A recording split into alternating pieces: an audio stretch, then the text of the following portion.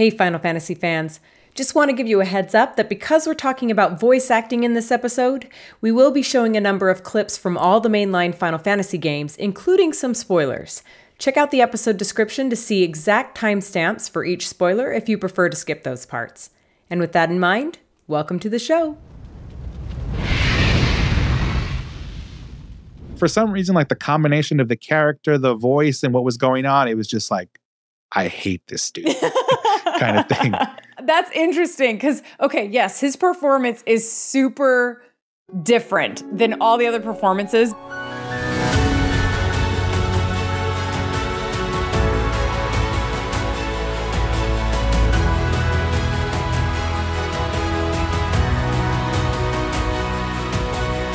Hello, everyone. Welcome to the Final Fantasy Files, where we discuss all things Final Fantasy from Tidus to Noctis to Clive. My name is Jolie Hales. And I'm Ernest DeLeon. And I am super excited about today's topic, which is voice acting. Ernest, aren't you so excited about today's topic? I'm super excited. And this is going to be a spoiler light episode. Because there's not much to spoil when it comes to this. That is a good point. I didn't even think about it. I'm sure we'll find a way to spoil it, though. So warning. We should warn people anyway. Right. And for those who don't know, which is probably most of you, I should start by explaining. So the reason I'm so excited about this particular topic is because I'm actually a filmmaker by trade. I got my master's degree in film directing in Southern California, and then I've worked with actors in various degrees for a couple of decades now. And through all of that, I really have developed a true respect for those who have really mastered the acting craft. And I'm not talking about like celebrities. I honestly don't really care about celebrities. I don't care who's famous, who's influential or whatever. I care about the craft, right? I care about the talent, and I love watching a good acting performance. I have a little bit of acting in my own background on stage, but I am nothing compared to some of the incredible actors who are out there. And of course, I should also say that the flip side is that bad acting also really jumps out at me, right? Even though I really do try to consciously forgive it and then like move on when I see bad acting or when I hear bad voice acting. But for me, because of my background, bad acting sticks out like, I don't know, like a piece of broccoli in somebody's teeth. Right. As much as I would like to, I just can't ignore it. But we're talking about great acting here, though, like Velocipaster and Lavalantula and those kind of movies. Yeah, we should also, why don't you tell a little bit about your background with film, Ernest?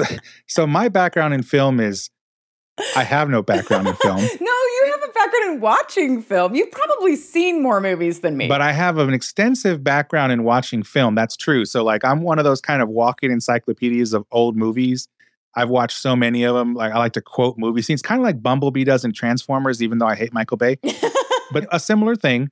But I especially love really bad movies. Like I mentioned, these B movies that had like maybe 25 grand, 100 grand of budget. And they had to do the entire thing, including production and post-production, all on that one budget.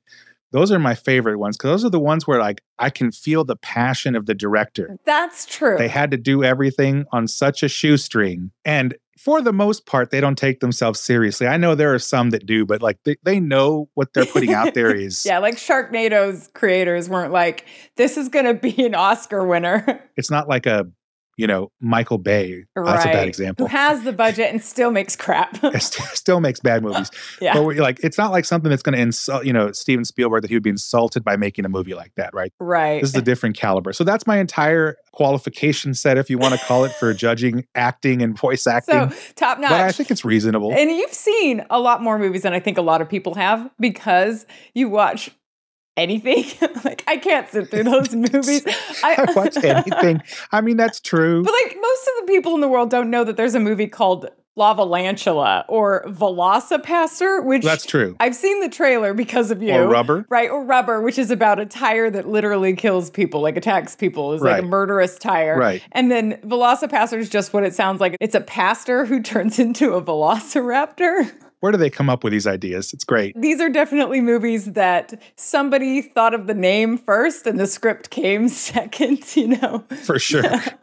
For sure. But there's definitely some cringy acting in those B-level movies. Some of it I think is on purpose. Oh, it's definitely on purpose. I really think that like some good actors that they'll land for those roles are like, oh yes, I'm going to suck because it's going to be great, you know? And it kind of makes it awesome, right? And the director doesn't care how many takes they do. They probably just do like one, maybe two, and they doesn't matter if they're any good. Yeah, because they're shooting on a GoPro or an iPhone, right? Like it's their budget is not, you know. They're shooting on an iPhone. They're not renting a camera and rig for $30,000 a day. They're not shooting on actual film and anything these days. Yeah. So now in the world of gaming, there's been some great voice acting, but then there's, I think, the equivalent of that B-level movie acting as well in a lot of games over history. I think, unfortunately, in the world of gaming, we've sat through a lot of crappy voice acting as it has evolved.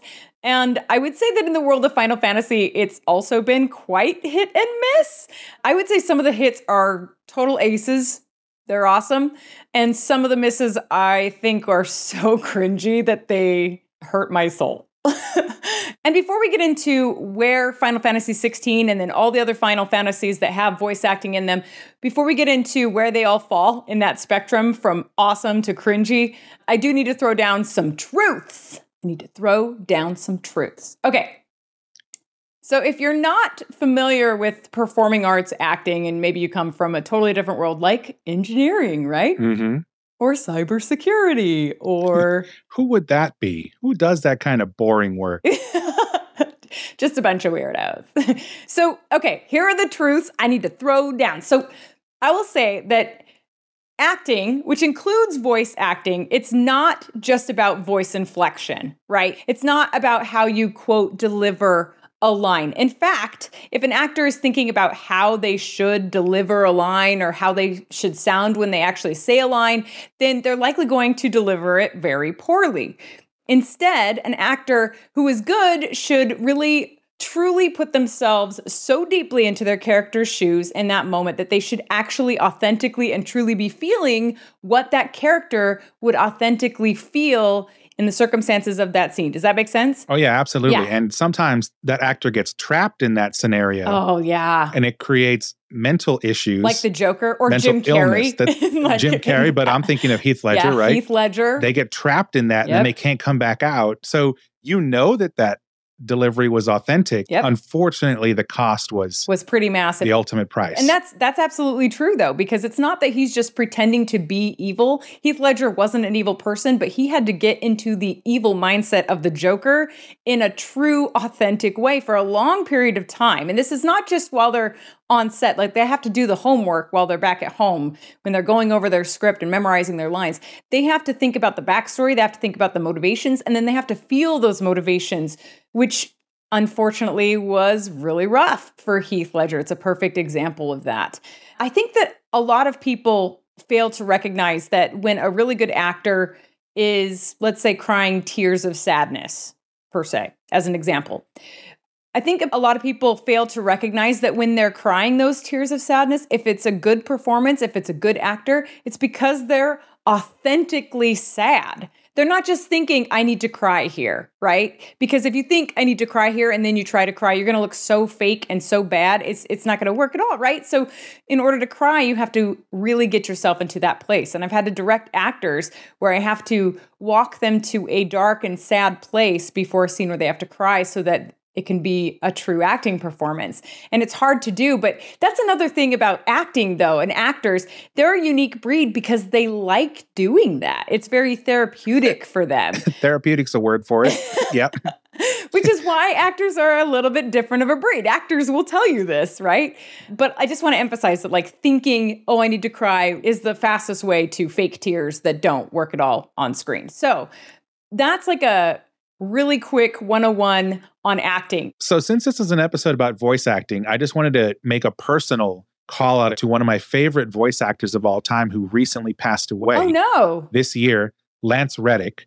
A lot of you may know him if you're into video games. Probably the most famous role he had was Zavala in Destiny 2. Oh.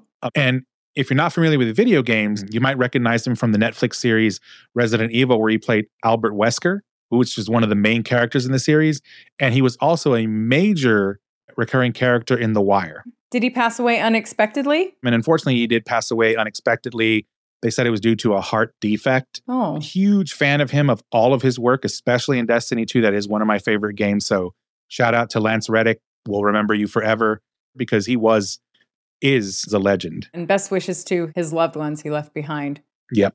So that said, let's go through the history of Final Fantasy voice acting, which actually didn't start until Final Fantasy X was the first voice-acted mainline Final Fantasy series. That is true, and that was all the way back in 2001. All right, boys, what are we gonna do? Win! So it's crazy. We've had 22 years of voice acting in Final Fantasy. So I would say that it's still a relatively new art, but it's not new enough at this point that there's a good excuse for bad voice acting. I think at this point, right, it should just be good. But we're going to go through each Final Fantasy. We're going to start with the most recent addition to the series, Final Fantasy XVI.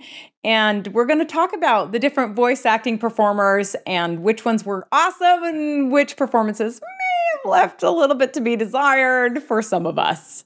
And Ernest, before I give my very strongly opinionated take, what were your thoughts on the voice acting of our first game that we're going to talk about, Final Fantasy XVI? So yeah, obviously I think it was the best voice acting of any of them, right? But that should be the case, right? It's the latest. You're the most recent game, right? You should have figured it out by now. So they did. Yep. Excellent voice acting.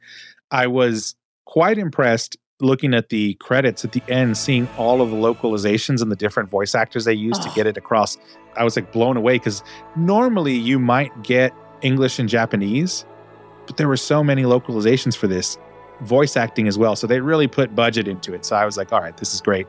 They all did a great job. I think there were some that were obviously weaker than others, but I think one of the comments I made to you was I felt like I wanted more in terms of the emotion from the voice actors. I don't know why. I just felt like I just wanted more. I don't know how to describe it other than that. Like some of it just felt kind of, maybe not monotone's not the right word, but I just wanted more like emphasis and emotion on some of these things. Sure. Not all of it, because, you know, we don't go around in everyday life sounding super excited and emotional, right? Yeah. Were there any particular characters that you wanted more from? It wasn't even specific characters. It was just like maybe certain scenes where something didn't quite fit right. Like it seemed like they would have had a stronger emotional response to whatever it was. And it's hard for me to like go back and think about which specific ones they are now. But that was my only critique of it, that I wanted more in certain areas. And I remember you saying, well, no, that's, if they overdo it, that's not like good. That's, well, if they like force emphasis, right, if they force or it, emotion. so, yeah. But I did enjoy it. And I obviously have my favorite and then my, I wouldn't say least favorite. That's the wrong way to look at it. I don't think anybody was terrible, but I did have some that were like, you know, weaker than others, if you want to call it that. Okay. Who are your top 3 voice actors from 16? So obviously my favorite was Uncle Byron. You love Uncle Byron. Phoenix's fiery fundament. Have you no normal enemies? Oh, he's actually my second favorite, but he was great. I loved Uncle Byron. I don't know why. I think he felt like the most natural to me. Really? He knew who he was and he was totally comfortable with it. Yeah. And his voice just matched that. Like he didn't care what anybody thought about him. He was going to do what he wanted. He was going to say what he wanted. And I laughed most of the time when he was talking. Take care, Clive. I have many more tales of your father's exploits to share. And I cannot very well do that if you're dead. Again. But he was actually my second favorite. Believe it or not, my favorite was actually Ultima. Oh, interesting. Any reasons why? I loved Ultima, and he had to play a god, right? So how do you play a god that's thousands of years or tens of thousands of years old who is just, let's just say, bored, right? You're all powerful, you're all knowing, and you're the most elite of the elitist. How do you play that, right? And so like his very almost monotone and metered voice, as if he was bored and he knew this was going to be the outcome for 10,000 years. Yeah. He wasn't surprised. He wasn't sad. He wasn't happy. He was just like, it is what it is. Yeah. And the Phoenix. His trespass should not have been possible. All the way up until the end when he realized he wasn't as powerful as he thought he was. Then we actually saw his like entire demeanor shift. And he got really emotional. Into a cornered animal. The world you seek is but a fantasy! But like, think about it. Everything up until that point was just so monotone, metered, and precise. Your soul is tainted with worthless human will, yet your thirst for power remains undiminished. He just nailed it. Yeah, that's a really good evaluation of the Ultima actor. I didn't give it much thought, and now that you mention it, I think you're totally right. The Ultima actor is fantastic. He's very good. Never at one point was I taken out of the game, which means that he did his job well. Right? Because I never thought, oh, that line. You know what I mean? Like, yeah, that's why I thought that character was probably the best actor in the game. That's a really interesting take. I'm so glad you mentioned that. As you were talking, I looked up the actor. His name is Harry Lloyd. He was in Xenoblade Chronicles 3, and he was the voice of Z. He's also in Brave New World. This guy's got a long list of credits. So he's a legit actor. He's in movies, The Theory of Everything. Oh, yeah. Okay. So he's an American Dad. I don't recognize him, but obviously, like, he played a good part in that movie. What bit part he did have, right? Because it's not like he was a main character. Oh, yeah, he's in Jane Eyre. He's in 5 episodes of Game of Thrones. Okay, so he's got a catalog. The Iron Lady, great. So this is a legitimate actor, and I wouldn't even say voice actor, quote unquote, because to be honest with you, nowadays, voice acting is acting. Like, it's not just voiceover. It's not like cartoons on Saturday mornings that they just need to lend some little mousy voice to. It's like legitimate acting at this point. So this is a good example of an actor, Harry Lloyd, who plays Ultima. He's a great example of somebody who has a solid list of credits, both on screen and as a voice actor. So looks like you called it. He's legit. The man is talented. I give it to him. Hats off to him. Talented list. And then I do have a comment about my worst. So I put a note here. I can't even remember his name, but it's the guy that was timid and always afraid that he was going to screw up. He's one of the side quest guys inside of the hideaway. Half the time, Clive was trying to figure out what he needed for a supply. And the other half, he was trying to pep talk this guy. I don't remember his name. I remember like his voice would like waver and like almost crack when he was talking because he was like timid and always scared of stuff. Okay. I can't remember who you're talking about, so I can't say whether or not I liked the performance just based off of my memory. But when he was talking timidly, did he sound like a person would talk in real life? Like, would they... You know, did he feel authentic? I mean, he was kind of talking like this with his voice kind of wavering while he was talking, and like it was that kind of thing. And I was like, okay, you didn't buy it. You didn't buy it. Not at all. Okay, not at all. That's like, fair. So again, I not that I hated his performance. I didn't think it was like the worst in terms of like he shouldn't have a job type of thing, but it was just that's good. Not only was it unbelievable, but it was just like annoying. Maybe it's just because I was annoyed and I didn't like it because I was annoyed. And that could be the case.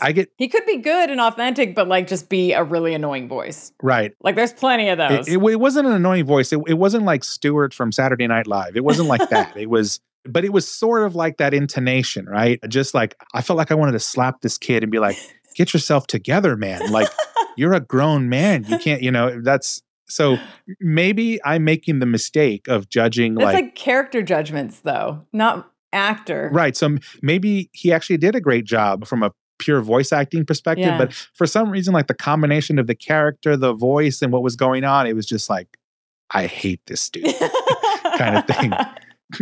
That's the impression I got from this voice acting. So that is a fair take. I'm going to definitely have to look this guy up. Where was he located? Did you say hideaway or was he was in the hideaway. He kept asking for like these specific supplies and then Clive would go out to get them and then bring them back. Oh, was he like an engineer in the bottom? He was either an engineer or he was in the apothecary. I can't remember which one it was. No, I know who you're talking about. If he's the guy I think that you're thinking of who asks you to get like pieces that ended up, at one point it expanded your ability to carry more potions, right? Is it that guy? I think so. I think it was that guy. That's interesting because, yes, his performance is super different than all the other performances. I saw a billet on the hunt board for one just the other day. Would have gone myself, but, well, fighting dirty great balls of flame isn't exactly my forte. You, on the other hand... With him, I had similar thoughts. I'm like, dude, is this guy just like, what is the deal with this guy? Like, does he suck compared to the others? That is the spirit. You'll love it. I promise. The conclusion I drew is that the actor was just having a lot of fun with that character. Like, he's like, I'm going to be a goober. That's brilliant. Thanks a blimmin' million. And so he just decides to be a goober because it's not like a really authentic, like it doesn't take a lot of acting chops for those particular lines. And so he's like, I'm just going to do my thing and it's going to be fun. Hey, that's absolutely possible. I'm not saying that he's a bad voice actor. What I'm saying is that I couldn't stand it. You didn't jive with it. Yeah. Okay. And a system of reciprocal recirculatory regenerators that let's just say it gets very blimmin' hot. A heck of a lot hotter than anything Blackthorn's got in his forge, that's for certain. There's a girl like that too who's also an engineer, and she plays it super weird too. Like both the engineers just like act different. Like real life. If sea or rainwater were to enter the reactor proper, it would vaporize instantly.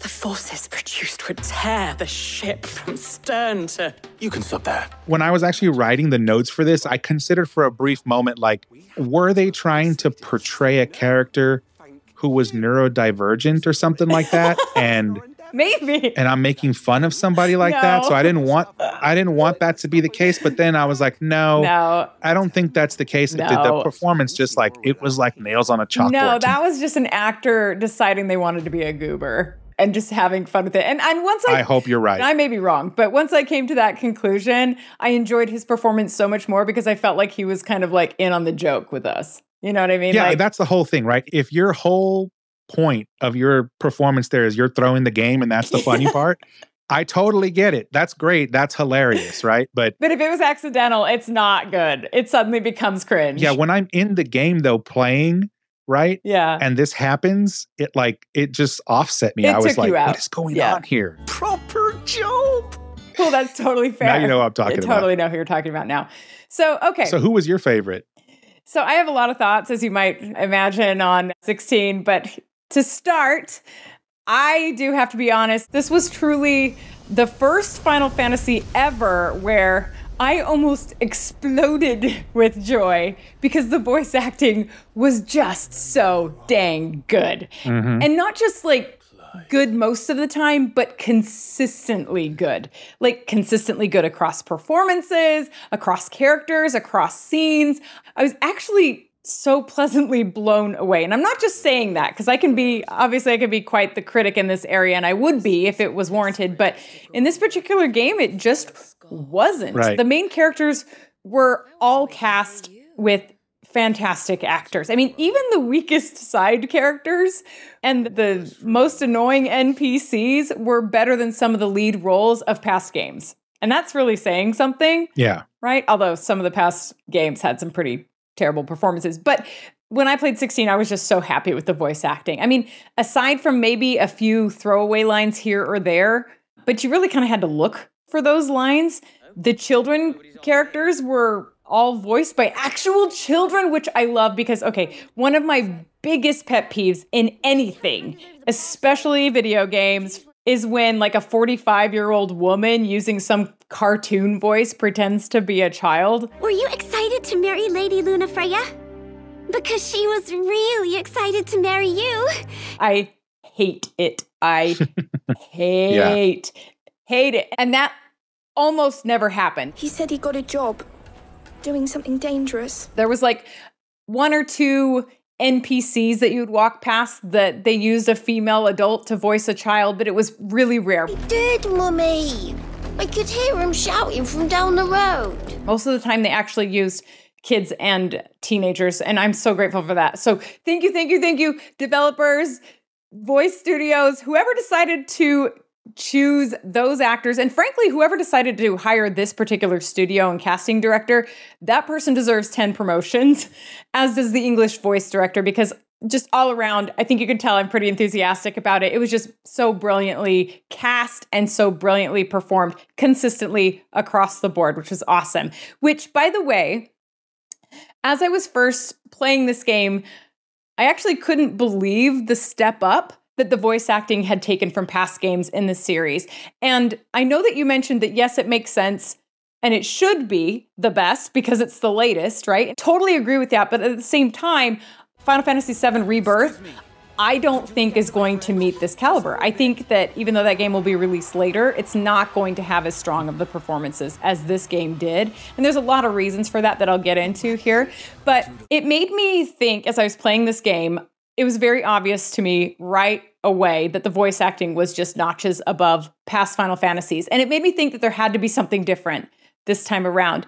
And it's true. In doing a little bit of research, apparently this was not only the first time that the English voice was recorded first, but facial recording devices were attached to the actors to catch their authentic and natural facial expressions in the process as well. So all of those little micro expressions that we don't even think about in our interactions with people every single day on our faces can be the difference between real connection and, frankly, the uncanny valley.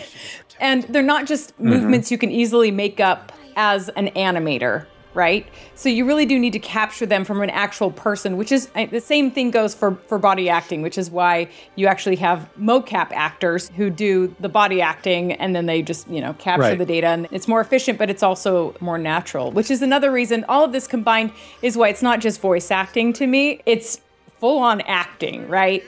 We just make their face look maybe a little bit different in the end, but it's only going to get more impressive as developers master these technologies. And as more technology comes about, AI, I'm sure, will have a role in that more and more as it becomes less fake looking.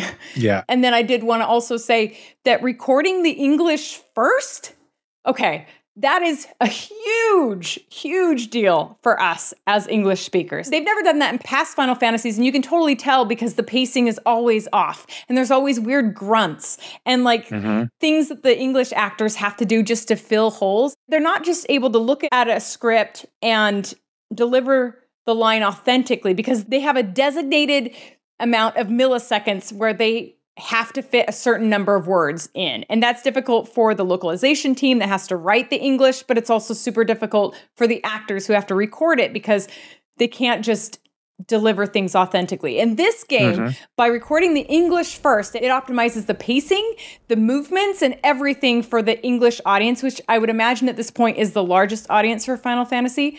And that's never been optimized for in the world of Final Fantasy. And I think it was really smart also to cast from a UK studio because, in my opinion, British acting schools still teach the true craft of real acting as opposed to maybe some US-based studios, which are frankly, I would say, more sloppy when it comes to the real craft. Like in the US, it's much more common for somebody to be cast because they look really good on camera, but they can't deliver their lines very well. And I've been guilty of that. I've cast somebody like that in the past and totally regretted it. I should have just cast somebody who looked less good but delivered awesome performances. And I learned my lesson.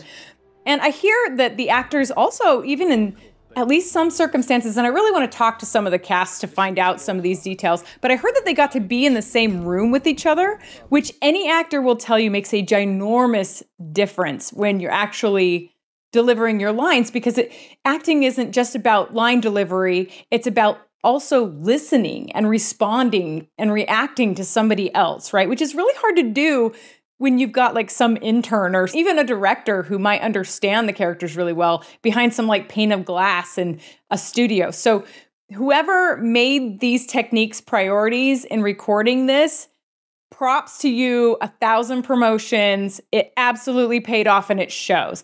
I mean, let's think about it. So child actors, right? How often are child actors just cute, but just not good? Often.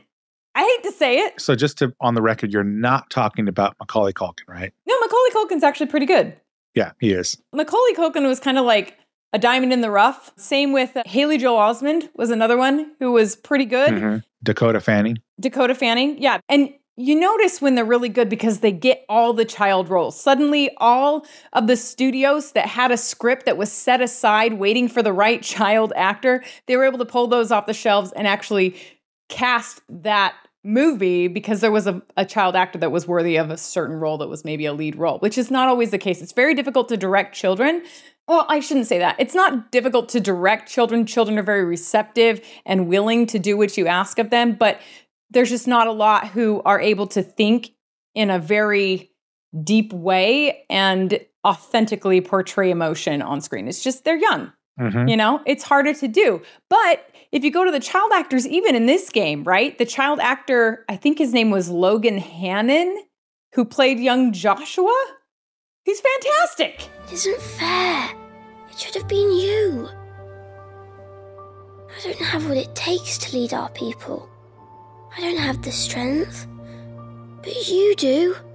Not only does he have like the most adorable voice ever, but he gave an authentically great performance. And good child actors are so hard to find.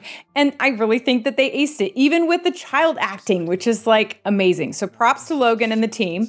And then as far as leads go, Clive, who is played by Ben Starr, was outstanding. I mean, the amount of range he had to show and the depths of like dark emotions he had to live in order to do this game must have been quite the experience. Joshua's every waking moment was spent trying to shoulder the burden that you and the Phoenix and the Duchy foisted on him. That's why I became his shield.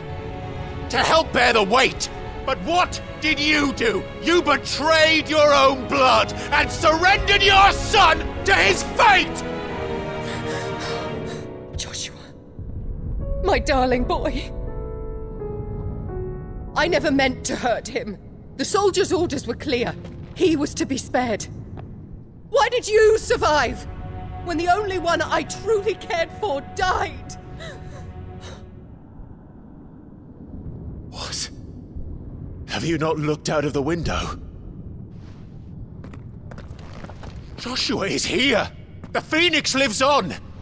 He's battling Bahamut as we speak! He didn't have to think on like an evil note like Heath Ledger did with the Joker, right? That was like destructive. But I mean, Clive is around death and destruction, much of it at his own hands. For what, like 60 hours of story? You know, like it's not a 2-hour movie either. It's like, how long did it take to record all of these lines? Like he had to be in that place, which must have taken an emotional toll on him for so long, right? How many hours did he have to spend in the studio, not just recording these lines, but like living the heaviness that came with them? Joshua.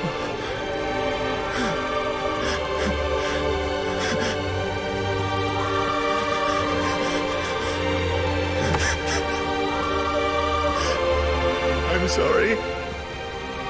I failed you. Because remember, that's what good acting is. It's authentically being there. You can't just pretend to be sad. You actually have to imagine you're watching your brother being torn apart in front of you. Oh my gosh, I can't. I just can't. Take your hands off my brother! Help me! Help me, Clive! Joshua! Stop it! Stop it!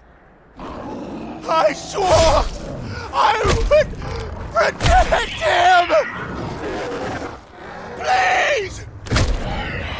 Please! Stop it! And he watches his brother die in front of him twice.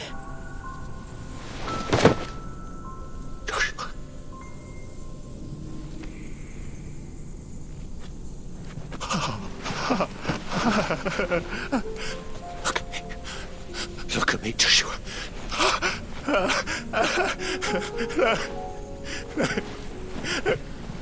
Open your eyes! Open your eyes, Damien!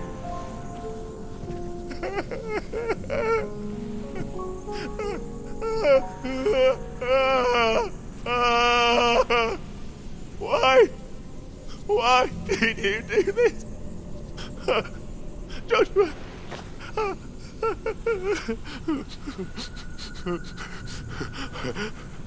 Joshua!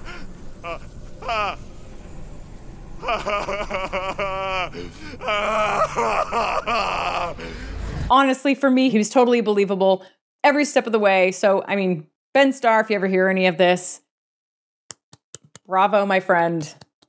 Phenomenal performance. And adult Joshua, too. I think the actor who played adult Joshua is Jonathan Case, who is also completely fantastic. Oh, she understood. Understood that you decided to save the world all on your own, and that you'd die without her power. How dare you make her choose? You knew damn well she'd never refuse you. But I will. You can't keep pushing us away, Clive. The world is ours to save, not yours. He doesn't have to show as much diversity in his performance, not as much range, because his character is pretty consistent throughout the game as compared to Clive. But he does still manage to add variety and authenticity in his performance, even though he doesn't have as much that's expected of him. His power may be absolute, but so is ours. And so will yours be. With my light in your heart, not even a god might stop us. I thought he was great. I really came to love Joshua. I don't understand why there's no, by the way, side note, there's no figurine of him that you can buy. All the other dominants have a figurine of, but I can't get one of Joshua, which I think is kind of crazy. I think that they probably came out with one and they weren't happy with how it turned out, so they're probably redoing it.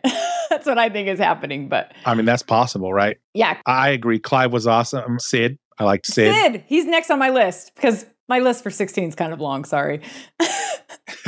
Yeah, Sid, he's so good. I mean, where can I even begin? Yeah, apparently that actor, Ralph Ineson, he even had a part in the British version of The Office. So he's got a legitimate resume of TV, movie, and voice acting. Right. You know, and a lot of other big game credits as well. He's one of the larger names in the cast as a whole, and it's really no wonder why. I mean, his comedic timing and his endearing sarcasm is just not something that can be faked. And if the passage to the inner sanctum is guarded?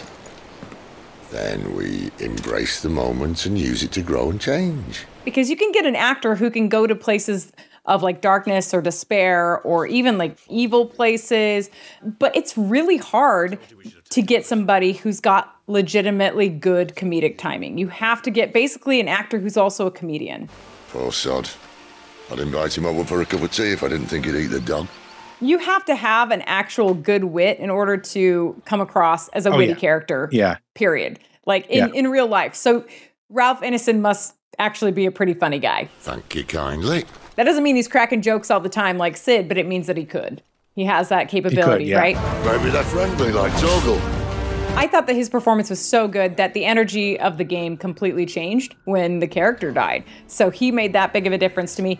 And they made up for it for the most part, but it was definitely a different game post-Sid than pre-death of Sid. Oh, absolutely. Not only did it change because he was gone, but they actually changed the tone of the game at that point. That's true. Right? Like, and they literally do a time jump and everything is different. So, yeah. Right. Like you went into a point of despair almost after he died. And it wasn't just because he died. It was like, you know, the world was changing and stuff. So totally. It was interesting that they used the lack of his voice and that humor and that delivery to set that tone after the time jump, right? Because there was now a void created in the game too. Like you as a player were like, man, everybody's sad. It's like there was a funeral. You're like, oh, actually there just was, right? I think you're totally right on that.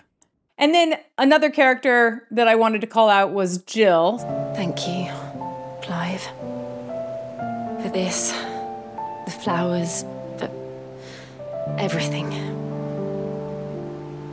It's exactly what I needed. You are my treasure.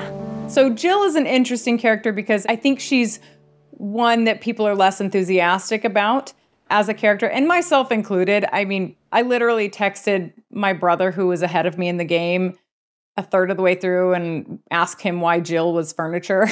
Like, I was not stoked on her character. I liked some things about it, but I don't think that was the actress's fault. I think it was the writing. No, I don't think it was her fault. I was also disappointed with her character, but like you said, I think she did fine. Mm-hmm. I think that the writers failed to give her a personality, really deliver her character. I totally agree with that. And it was such a bummer because she had so much potential, right? Like, I always want to see like a strong female lead, especially even a romantic interest lead, right? Because a lot of times they're just dressed like hussies and they don't have a brain, or, you know what I mean? They just haven't been well represented in Final Fantasy. Here you have somebody who's well put together. She knows who she is and she kicks butt, but then she doesn't really do much beyond the basics. Yeah, what I expected from her was like when she was getting ready to go into that scene where she confronted the guy on the altar who had obviously tortured these kids and whatever. Imrian? I was expecting her to essentially become Dion at that point. How so, though? Like I need to atone and die or whatever? Or No. Like, Dion is a person who knows who he is, and he's a rock at that point, right? He's not going to waver from his conviction. And like the way a person speaks or talks when they become that person is different from somebody who's like sad or unsure. Totally. Right? So I expected her to like change, have an arc moment. Kind of become a Dion, deliver the righteous indignation or whatever it is she was going to do. And from that point forward, she was now like a Dion character. In that way, that I totally agree with you. And they just did not deliver it. They didn't. And we'll have to go into a deep dive into this with a full-on Jill episode, but I could not agree with you more. I feel like that was a huge missed opportunity, is that was the moment where she should have... That was the pivot. Changed. That was a huge beat for her. Yeah. It was right there. You're right. I am a monster. And my soul is stained black. Though not by ether, but by the evil of men like you, who made me close my heart and drown in darkness when I should have raged against it. This is my penance. I will be your monster no more. Nor will I suffer you to create another. But she continues basically being the same character afterwards, which is furniture, right? But I will say that I paid really close attention to the voice acting, especially in my second playthrough, because I wanted to make sure that I was getting it right in what the problem with Jill was, because maybe it was the voice acting, right? I didn't know 100%. And the voice actor is Susanna Fielding, and I came to the conclusion that it's actually she's good. She's very good, actually. It was very well acted. You know, she was authentic. She was there. Yeah, when she delivered her lines, it was believable, right? Totally. It wasn't that I felt that she wasn't living up to the character. It was that the character didn't transition like they were supposed to at a certain point. Yes. And she was left with a little bit hollow of a character, right? And that's unfortunate for her, but it's not her fault. Yeah, I completely agree with you. And that was the conclusion that I came to, right? Because in those moments where she does confront Imran and she kills him, she is there. She's in the moment. She's feeling the passion. Do you have any idea what you have done? I do, Father. I have killed the monster and become an outlaw. May the blessing of the crystals go with you. It's just a shame that we just don't really see that again after that. That was unfortunate. But yeah, I agree. Like, I think she did a good job for what they gave her. I agree. Right? So props to Susanna Fielding. I thought she did great. If anybody has an issue with her, just lay off of her. It's not her fault that she's given that script. Yeah. Because it sucks when you get cast as like a dud character in anything and everybody loves every other part about the movie or the game except for like the thing that you were involved in. Like, I can think of a few examples where that's happened where it's just not fair to the actor. But all of the other characters were great. Literally, in Final Fantasy XVI, literally all of them are great, which I did not expect at all, because we've never seen that before in a Final Fantasy, right? Benedicta, Dion, Hugo Kupka, Sleipnir even, Annabella, Gav. Gav was great, and such a unique voice that was so well matched for the character. And I frankly think that the actor, if you ever look up a picture of the actor, Christopher York, who plays Gav, he looks like Gav in some ways. I kind of thought the same thing. Like when I was playing it, I was like, oh, this guy has to look like this guy. Like he does. Like the voice just fit. Yeah. Right. And I mean, a lot of that happens anyway with video games because they use the same mannerisms. And in this case, also the micro expressions, right? So it makes sense that facial features would match. But with Gav, it was particularly noticeable to me. I'll sniff out any townsfolk who haven't escaped yet and send them on their way. Be careful. Likewise. Don't do anything I wouldn't do. Oh, and I thought that Goots' voice was super fun and unique. You're letting me go with them? Oh, thanks, Nan. And Barnabas or Odin, his last scenes where he laughs like psychotically. Okay, that's another thing. Laughing authentically as an actor is even harder than crying authentically. And I would say that David Menken knocked that out of the park.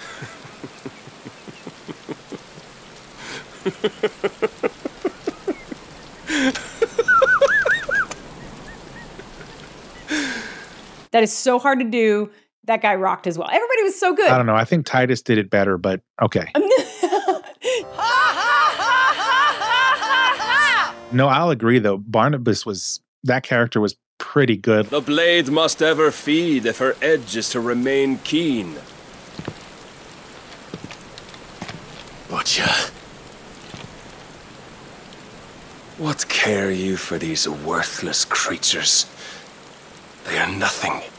I don't know. I'm a little torn on it. Like, yes, I think he did a great job. I think he was a great voice actor.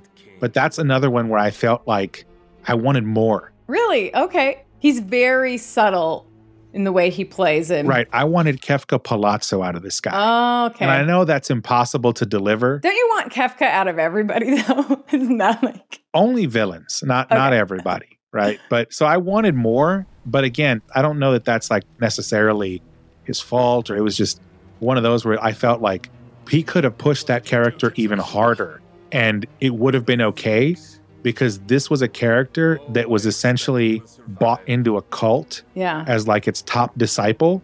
And when people are that deep in a cult, like their mind is just in another realm, right? So like he could have pushed that character hard and gotten away with it. Okay, that's a fair assessment, I think.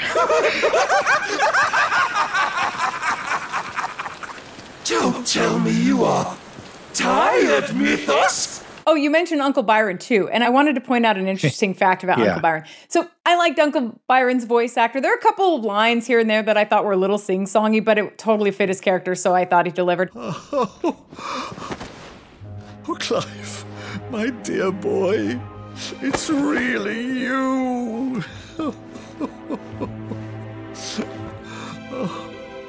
You always were fond of that scene from The Saint in the Sanctuary. Never did let me play Sir Crandall. Everybody was good, remember? Like, it's hard to be critical because everybody was good, Uncle Byron included. He was like a jolly old rich pirate, kind of. And I loved it. Yeah, it's great. And there's an interesting fact behind him, actually. So the credits for Uncle Byron, there's actually 2 English voice credits for the same character because, unfortunately, the original casted actor, Stephen Critchlow, I probably am saying his last name wrong. It's spelled Critchlow. It could be like Criklow or something like that. But he passed away from cancer during production. Oh, wow. So Ewan Bailey was added to the cast. And I remember when Stephen died, because he was also the voice of Count Edmund, who was one of the Lords of the Four High Houses in Heaven's Word, the expansion of Final Fantasy XIV, right? Which is actually my favorite expansion in the game. Do not worry yourself on my account. 'Tis true that Ishgard's first thought has ever been the war effort, hence the closing of our borders. Yet it is in troubled times most of all that men should seek allies, don't you think? I think his character was also the narrator of that whole story, if I remember correctly, and he was absolutely fantastic. With memories of the lost and dreams of redemption, with hope yet in their hearts, they came. Like so good. So it makes sense that they would cast him again in this. And since Final Fantasy XIV is an MMO, when he died, people held vigils to him outside of his character's home in the game, which was actually really cool to see. There would be so many characters just standing out there paying homage to him, which was great. So now that you bring that up, the same exact thing happened in Destiny 2 when Lance Reddick died. Oh, I totally believe it. His character is like a permanent post in the game. Characters just parked their in-player characters in there and had vigils for hours. And I think that's actually really cool. Like, I think people who don't play games may not understand that, but to people who play games, that's a nice tribute. You're actually dedicating your time, and that little character represents you, and to gather like that, to pay respects, I think is something. I saw the exact same thing when, I don't remember his name, but the Japanese designer of the original Dark Knight kind of character, I can't remember who he was when he died. There was a huge tribute to him in Final Fantasy XIV, and I think that's really cool. But there was one for Stephen as well. And as far as Uncle Byron goes, though, in Final Fantasy XVI, it is unclear if they used some of Stephen's original acting or if it was all done by Ewan Bailey, who was the replacement actor. In listening to it, it sounded like Ewan was pretty much the voice actor for the whole game, but they probably wanted to give credit out of respect to Stephen as well. That's at least how I think it went down. It's hard to know for sure because they do have somewhat similar voices. Clive, my boy! Tap a cask and stoke the ovens for your favorite uncle is here.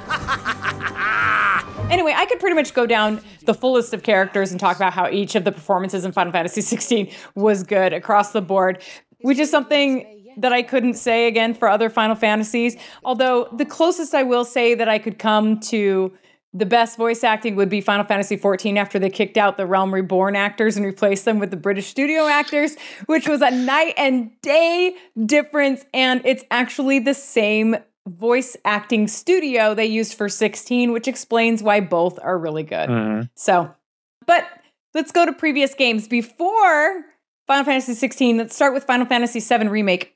Ernest, did you play Remake all the way through yet? You haven't finished it, right? No, not at all. As a matter of fact, I don't even know how far I got. I'm going to guess about a third to a half. Okay.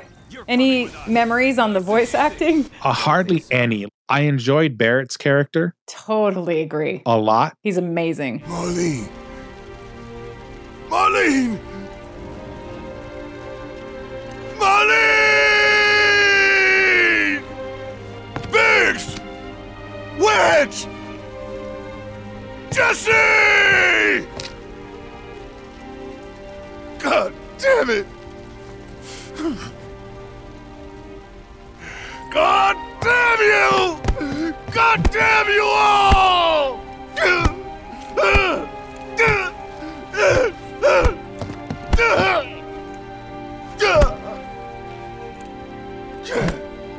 Marlene!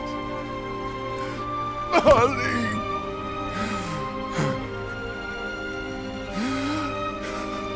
If you've ever been around like that ex-military kind of rough individual, that's definitely the vibe they give off. Yep. Right? And so like Barrett definitely gave off that vibe. You can feel the military in his voice, I guess is the like his command presence when he's speaking. So I enjoyed that. Hey guys, you know, these fans are really loud and... You chickening out? Hell no! I'm just worried that your pony ass is gonna get blown off the side and shit. You know, Cloud was okay. And I don't know if that's because the voice actor was trying to portray like this kind of, I don't really care. I'm just here for the money. I'm bored. I thought Cloud was one of the best. You know? Barrett and Cloud. And maybe it's because I only made it a portion of the way through. Maybe he gets better later. Oh, he's so good. Because if you played the original 7, there's a similar path where like he starts off as like this disengaged kind of whatever, and then all of a sudden there's a turning point where you feel him become invested. Yeah. Right? And like his character kind of changes. Like Jill's should have. Right. Like, so maybe he gets better. But I felt like he was a little flat and monotone in the delivery. Oh, that's so good for him, though. That's exactly what Cloud would be like, Well, isn't it? I mean, maybe, right? Don't know. Don't care. And then the rest of them, I don't know, like nothing noteworthy. I don't think they were bad, but there was nothing great about them either. But again, like if I had to pick my favorite out of them, it'd be Barrett. Barrett's so good. That actor did a phenomenal job. Put me on TV, I'm gonna drop some truth. And no one that I can think of was terrible. But like I said, Cloud, again, as far as I got in the game, he's okay. He's not bad, but he's not great. But yeah. What's so special about it? If you're saying that he's great, it's probably because you got to the end and like his character grew and evolved, and I haven't gotten that far. I just thought he was really authentic, which is why I liked him a lot. But I mean, if authentic is like your 13-year-old bratty boy who just... Isn't that Cloud's character? Trying to play the cool and different kid, sure. That's exactly what his character is supposed to be, right? Yeah, but he's a mercenary and a former soldier. Like, I expect more out of him. I don't know. If the price is right. You're not the only person who has said that, by the way. I've read online on Reddit other people who had the same opinion of Cloud's voice acting. I just didn't share that opinion. I mean, I thought that, yes, he did deliver on those tones, but that was exactly what he was supposed to, right? I expect him to be Barrett by the end of this series. Let's put it that way. Okay. And we should see an arc for sure. We should see a change in him. Right. But a lot of that'll be the writing of the character and how they actually, script him. Yeah. Right? But so my thoughts on Remake, when I first played through it, I was actually impressed by a lot of the voice acting just based on how much better it was getting with each Final Fantasy, right? And I hadn't played 14 at this point, I don't think. But with Remake, because Japanese was the first language that was recorded, it wasn't optimized for English acting.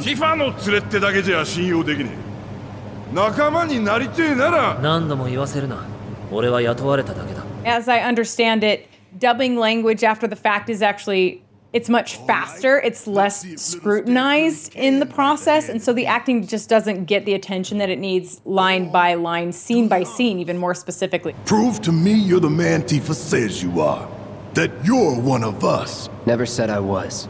I'm just here for the paycheck. Because whenever you're recording line by line, it's never going to come across as authentic and real as recording entire chunks or entire scenes, especially if you have the other actor in front of you. So with all of that in mind, I thought Final Fantasy VII Remake did some pretty great stuff with what they had to work with, but nothing has yet been on the same level as 16. And I don't think it will be on the same level as 16 with Rebirth either, where they clearly made the extra effort and it most definitely paid off, right? I agree with you 100%. And it's not just that, because, you know, I speak 2 languages. There's no such thing as like a straight word for word translation. That doesn't work either. Right. And there's cultural differences in the way people speak. Right. So it's not just a matter of translating the words, it's translating the intent. And sometimes, like you said, if it's a cultural idiom or like there's just a cultural understanding of something that doesn't exist, or just there's a different way of saying it. Yeah.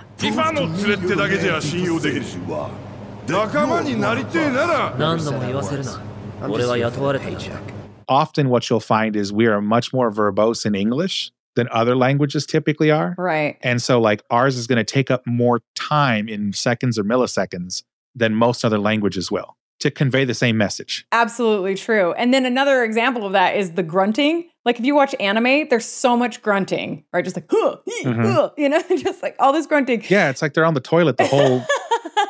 Yeah, sometimes it feels like that. It's like, you need to get out of the studio and go to the bathroom, dude. Like this is unacceptable, right? In fact, there's so much grunting that I actually took it and made the Chocobo theme out of it. I'll have to show you that. So it's like, that's so bad.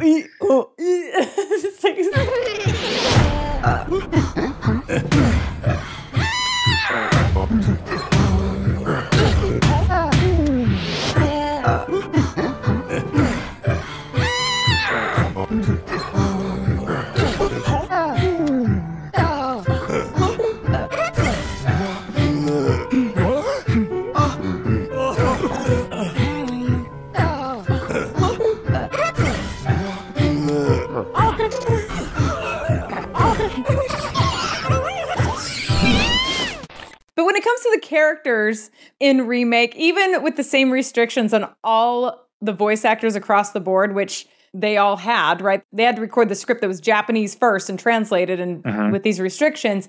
I don't think all of the performances were equal. Like in 16, everybody was good. Like there was very little range in terms of awesomeness of their performances. In 7 Remake, totally not the case for me. And specifically, and I even hate saying this, but 7 Remake was interesting because I felt like, I really hate saying this, but it's true. I felt like they did so much better casting the male characters than they did the female characters, which is a bummer because I wanted the female characters to rock or even be equal to the male character casting. The male performances, for the most part, were just stronger for whatever reason than the female performances. And I honestly am convinced this is a casting issue.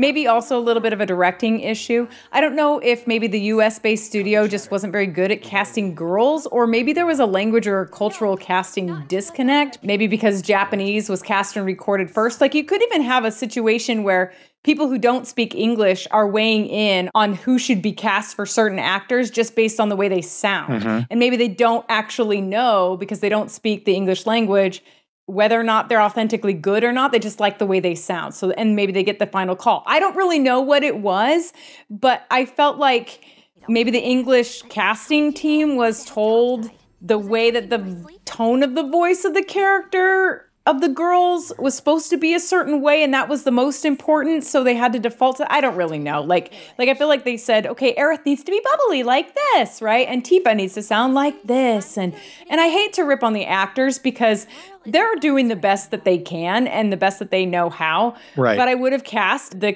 female characters differently in Remake. And again, that's not the actor's fault per se. If there's a problem with a character as a whole on screen, in voice acting, whatever, 50% of good acting is good casting, right? So an actor can only do what they can do when you hire them, and it's up to you to make sure that they can do it before you hire them. So I don't like blaming the actors because they're working as hard as they can. But on the other hand, I thought that Cloud was fantastic. Barrett was outstanding.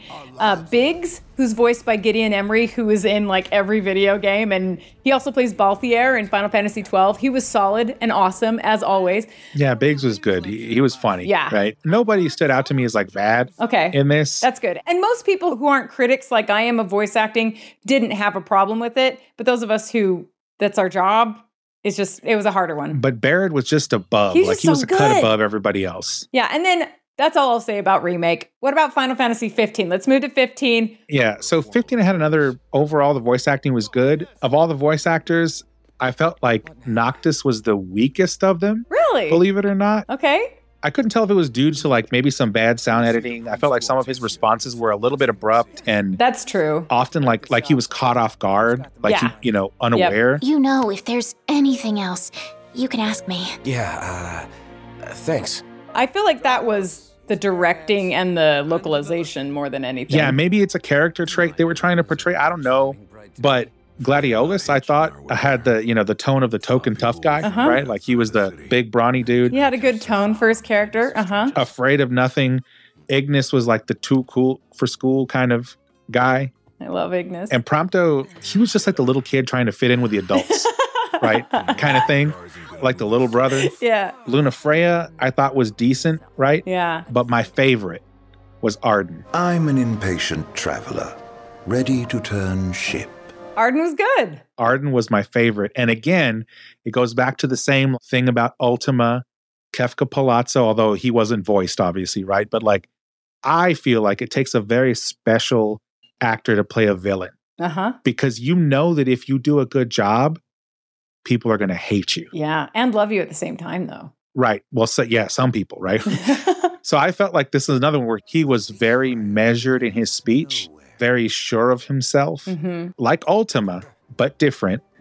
And he just delivered that character phenomenally well, right? I felt like the other voice actors, they did well, but I felt like they were a little bit slippery, if that makes sense, in their roles. Whereas Arden, like he stepped out and with his first line, just stuck it and stayed with it. Like he never wavered from his character. And so he's by far my favorite in 15. I think that's totally fair. And I wish they would have done more with Arden, but of course they ran out of time and budget, but we would have liked to see more from him. He probably recorded a lot more.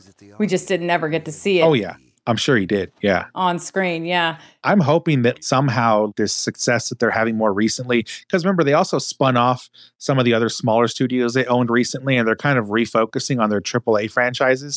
So I'm hoping that like this kind of refactoring inside there as a fan service, they'll be like, by the way, that DLC that was supposed to come out for 15, we're going to release it after all. And well, I don't know. I don't dare hope anything else for 15. And yeah, but I agree with your whole, like the thing you said in one of the other episodes, like they tried to go open world. And it just cost them the story. That was a mistake. They had to chop the story because they had to focus so much time and money on the open world. Right. And I've always been one that's like, open world is its own thing. I understand it. I know some people want that. But as a Final Fantasy player, I want linear. I want a beginning. I want an end. I want a straight line to get there, or at least a plotted course. I don't want to like go around meandering all over the place, not knowing what the hell is going on. That's fair. I don't want that. That's fair. I thought that 16 achieved a good balance. Like it was linear, but you could still explore in certain areas and you could still grind if you wanted to. I thought that was really good. Exactly. Because 13 was too linear to me, right? Yeah, that's kind of the joke about 13. Yeah. Right. Just a straight it was line. Too linear. And actually, I actually enjoyed that part about it, but that's just me. Like, it's one thing when it's linear and like the wall is behind you, right? So no matter what, you can't go back. You can't look backwards. That's one thing. And then there's another thing where like it's linear, but you can go back if you want to go see something or do something, which is what 16 gave us, which I think is the great balance there. Yeah. What I really wish 16 would have done is once you beat the game, and actually I hope any future Final Fantasy does this. Once you beat the game, I would love for them to give you the option to then just pick any chapter and replay it. You can kind of do that with the Areta Stone, but you're right. You can't do that from like Final Fantasy mode. No, but yeah, that's really what I want is like, yes, the New Game Plus is great and you get to play it again. All that's awesome. But I would love the ability to say, you know what? I really liked chapter 37 or whatever it was. Yeah. But I missed something. I want to go replay it again. Just that one chapter, right? I wish they would do that. That can't be that hard. Yeah. Right. You would think it wouldn't be that difficult. Yeah. And I have some of the same opinions of 15 as you do. I had a love-hate relationship with that game. I actually liked the open world. I can handle the open world in certain circumstances. I thought it was kind of fun, but I'm not a person who needs it.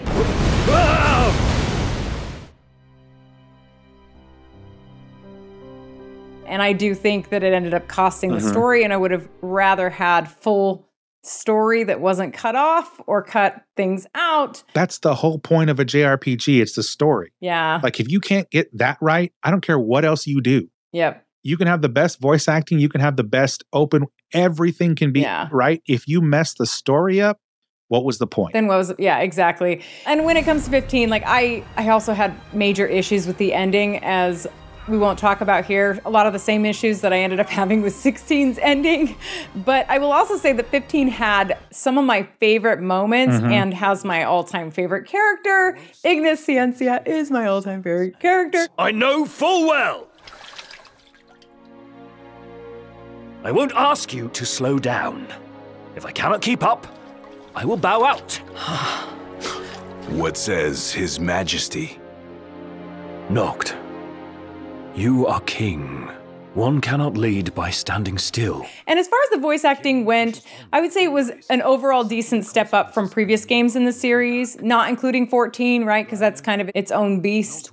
And the good news is they did continue to get better and better over time. But I will say that after going back and kind of rewatching some of the cutscenes from 15 after playing 16, they're just not the same level. Gladdy! Hear us. Look at you guys holding your own out there. What can I say? You look good. All things considered. You guys are staying here, right? That's the plan. When you have time, we have catching up to do.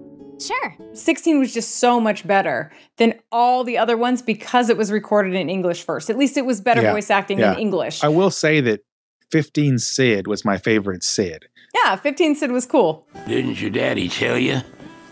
She's a custom classic, not some beat-up old clunker. Not necessarily voice acting wise, but he was my favorite Cid of all of them. I don't know. I loved 16 Cid. It's so hard. But no, he was great. I'm not saying he's bad. Just 15. He was a good Cid. I don't know what it is about that old. Though I couldn't handle Cindy at all. Cid's grease monkey granddaughter. She was the worst. So Cindy was. Oh, she's the worst. She was a special treat because. As someone who grew up in Texas and spent some significant time in the South. But did everybody just walk around with a bra that's way too small for them as their only shirt? Is that a thing in Texas? I wouldn't say everybody did that. But if you ever watched The Dukes of Hazzard. But some people did. But some people did. And gross. I have to say, like, her accent, while not spot on, was pretty close. Okay, well, I'm not from Texas, so I can't speak to that. All I can say is I could not take her seriously, nor could I take her as a joke. She was just annoying to me. The demons are liable to rip y'all to shreds. But as far as the voice acting goes in the four main characters, I think Ignis was the strongest. That was the plan. Yet the reports of the invasion are all the same. How could every headline in the kingdom be wrong? Noctis was actually pretty good. I thought that his flaws were due to the circumstances of recording the English second. I'm as calm as I'm gonna get. Prompto, when I first heard him, I'm like, oh, this guy's gonna drive me nuts. Hashtag sorry, not sorry. And then I ended up totally loving him by the end of the game. I never imagined it'd work out like this. That I'd get to go on an adventure with you guys. Gladio was probably the weakest of the four in my book. There's no way Specs can complain when you come back to camp this early. Encrusted in sand. But I think all of them pulled it off, and they did what they needed to do, and the performances were good enough, and a step up from past games that I didn't really have a lot of complaints. Whoa, look at the size of that thing. A divine presence indeed. It's really him! And he's enormous! Like, ginormous! Some of the side characters sucked, though. Oh, and I think there were also children characters voiced by adults, which was the worst. Prince Noctis, were you excited to marry Lady Lunafreya? I think what you said earlier actually makes a lot of sense now as to why I had a problem with Noctis so much. Because I always felt like his lines were like just abrupt. Like the previous character didn't actually finish saying, they were at the end. They may have been in the last word of what they were going to say. And he would like, huh? Or like interject right into there. And it's like, whoa, he hasn't even finished saying what he's going to say. But that's not his fault because like that's because of the way they recorded it. That's the editing thing. Yeah. Yeah, that makes sense. Yeah, and they had this guy in a studio with the director telling him, you need to say that with more passion. You need to make that louder, right? And then they're using those cuts versus like being in the room and listening to the other people around you and being able to react to that naturally. Like he was totally at a disadvantage. All of the actors in the English as the second voice recorded they're all at a disadvantage. Yeah. He's like, listen, you need to sound like an emo boy that got butchered at the salon, right? That's what you need to sound like. And he's like, I don't even know what that is. Entrusted it to me. Then why didn't he tell me that? Why did he stand there smiling as I left? Why? Why did he lie to me? Okay, moving to Final Fantasy XIV. Now, Ernest, I know you haven't played this, so I'll go through this. My thoughts. I did play it for 2 weeks. Right, but you played Realm Reborn, right?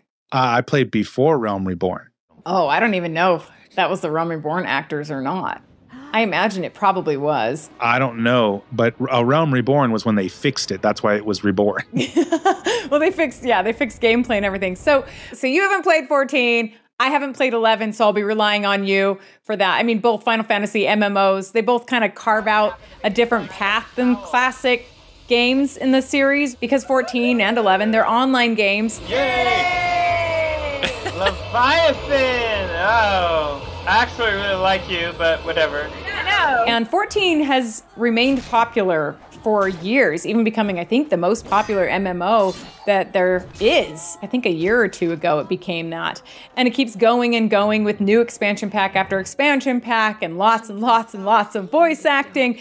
And it's not fully voiced, but it's definitely heavily voiced, especially as it progresses. And I will say that the acting in Final Fantasy XIV is fascinating because it started out not so great. So in Realm Reborn, some of the characters were downright abysmal. Like, they just were not well acted. You'd have to be bloody daft to turn your nose up at a chance like this. And again, that's the casting fault, right? That's whoever chose that studio and whichever actors the studio chose. It's their fault when the acting sucks, most likely, when it sucks this all around. So when you say a Realm Reborn, you're talking about 14 2.0 early on. Yeah, so Realm Reborn is like after Bahamut destroys everything. That's from when I started the game. I started the game at Realm Reborn. Yeah. So I played it before that. So I'm assuming it probably has the same actors as Realm Reborn. They probably carried those through. I don't know, though. I actually have to look back. But I don't know, man. They made it pretty clear from the Bahamut trailer that they blew the whole thing up and started from zero. So maybe they did have totally different actors. I would assume they like just cleaned the slate and just said all new people. That's interesting. I need to look that up. Including bringing in Yoshi P and what is it, Creative Business Unit number 3 or whatever their group is called. You're right. Which is the greatest name ever. Yeah. So in 14, Realm Reborn, some of the characters are abysmal, and they're not just abysmal in like their voice acting performances, but in the personality of the characters too. So some of them just aren't very strong characters. But when it became clear that the game would survive beyond its first story because it had been turned around by Yoshi P and the team that was now doing this after the part that you played that shall not be named or spoken of by so many gamers. Oh, it was terrible. It was terrible. And I didn't play a Realm Reborn, but I will tell you that going from 11 to 14, that first version of 14 was horrendous. I've heard such. I watched a documentary that's actually in Japanese all about that. It was so bad. Ugh, it was so bad. And I remember like, yes, it had newer graphics and everything, but I was like, you call this an upgrade? This is way worse than what I have. And then I was like, I'm not playing this thing Interesting. Anymore. Yeah. So, because Realm Reborn is good. It's playable, but it's not great. right? It's probably great compared to what it was before they fixed it, but some of the characters weren't very strong, and the developers, the creative team of that game, when they realized it was going to continue and they could do expansion packs beyond Realm Reborn, they did something super crazy. They fired the voice acting studio they had been using, and they hired a completely different studio that was based out of the UK. And that, I believe, is the same studio they used for 16, actually. So after dozens of hours of playing this game, us gamers, myself included, suddenly noticed the voice of every single character change. They regaled me with tales of a champion amongst champions, one whose tireless service to the crown merited the highest honor we might bestow. Change is indeed a perilous thing, for we who seek it, and they who fear it. And not only that, they went further than just changing the voice actors, but they completely redid a lot of the personalities of many of the main characters. And they basically killed off characters that clearly weren't as popular, even main ones. In that regard, they are hardly alone. So like, okay, these characters are gonna die. These ones we're gonna give them completely new personality to. Be it in the snow or in the clouds, we few will see that the dawn's light shines again. While I am grateful to our friends in the north for their hospitality, it isn't half good to be back. Everybody's getting new voices. We're going to make this even better. And it was abrupt for those of us who are playing. We're like, whoa. But I'm so glad they did it because it was so much better when they changed it than it was before. And I had fun with Realm Reborn, but after that, it was an even better series, an even better game. The characters were so much stronger. Ishgard is not wont to aid its neighbors, but that does not preclude it from manipulating them to serve its own interests. Were I still commander of the Braves, I would doubtless have replied, for the future of Eorzea. But I'm not that man. Not anymore. So somehow by using the same characters, at least in look and name, although some of them actually got a name change as well. There was one character who was a main character who wore a mask, and she was called Ida. Oh, how to describe them. They look like Gisselgreens, floating ones, that worship the primal Ramu. Not only do they take off her mask, they give her a new name. She says she was pretending to be Ida all this time. Oh, wow. And she's a totally different look, totally different... Yeah. You've known all along, haven't you? That I wasn't Ida. Of course. We all recognized you at once. 'Twas Papalimo who persuaded us to maintain the charade. And then she had a little companion who nobody really liked. Conducive to peaceful communication. So they just killed him. Now, let us see how good a student I truly was. Heroically. Wow.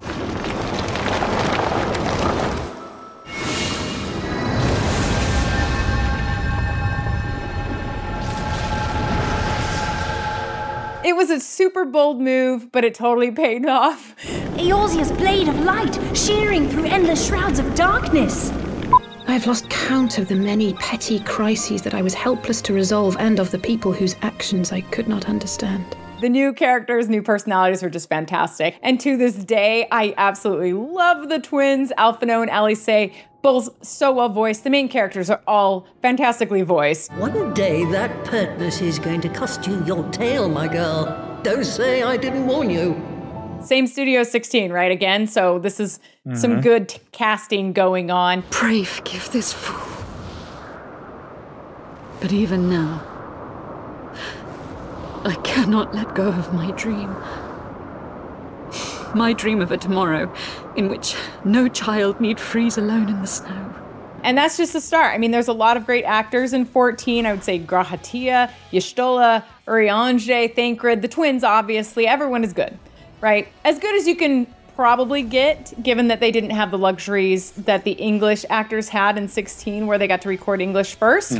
So they're still at a disadvantage in that way, but I think they did a really good job, especially when compared to other Final Fantasies and Sir Emmerich.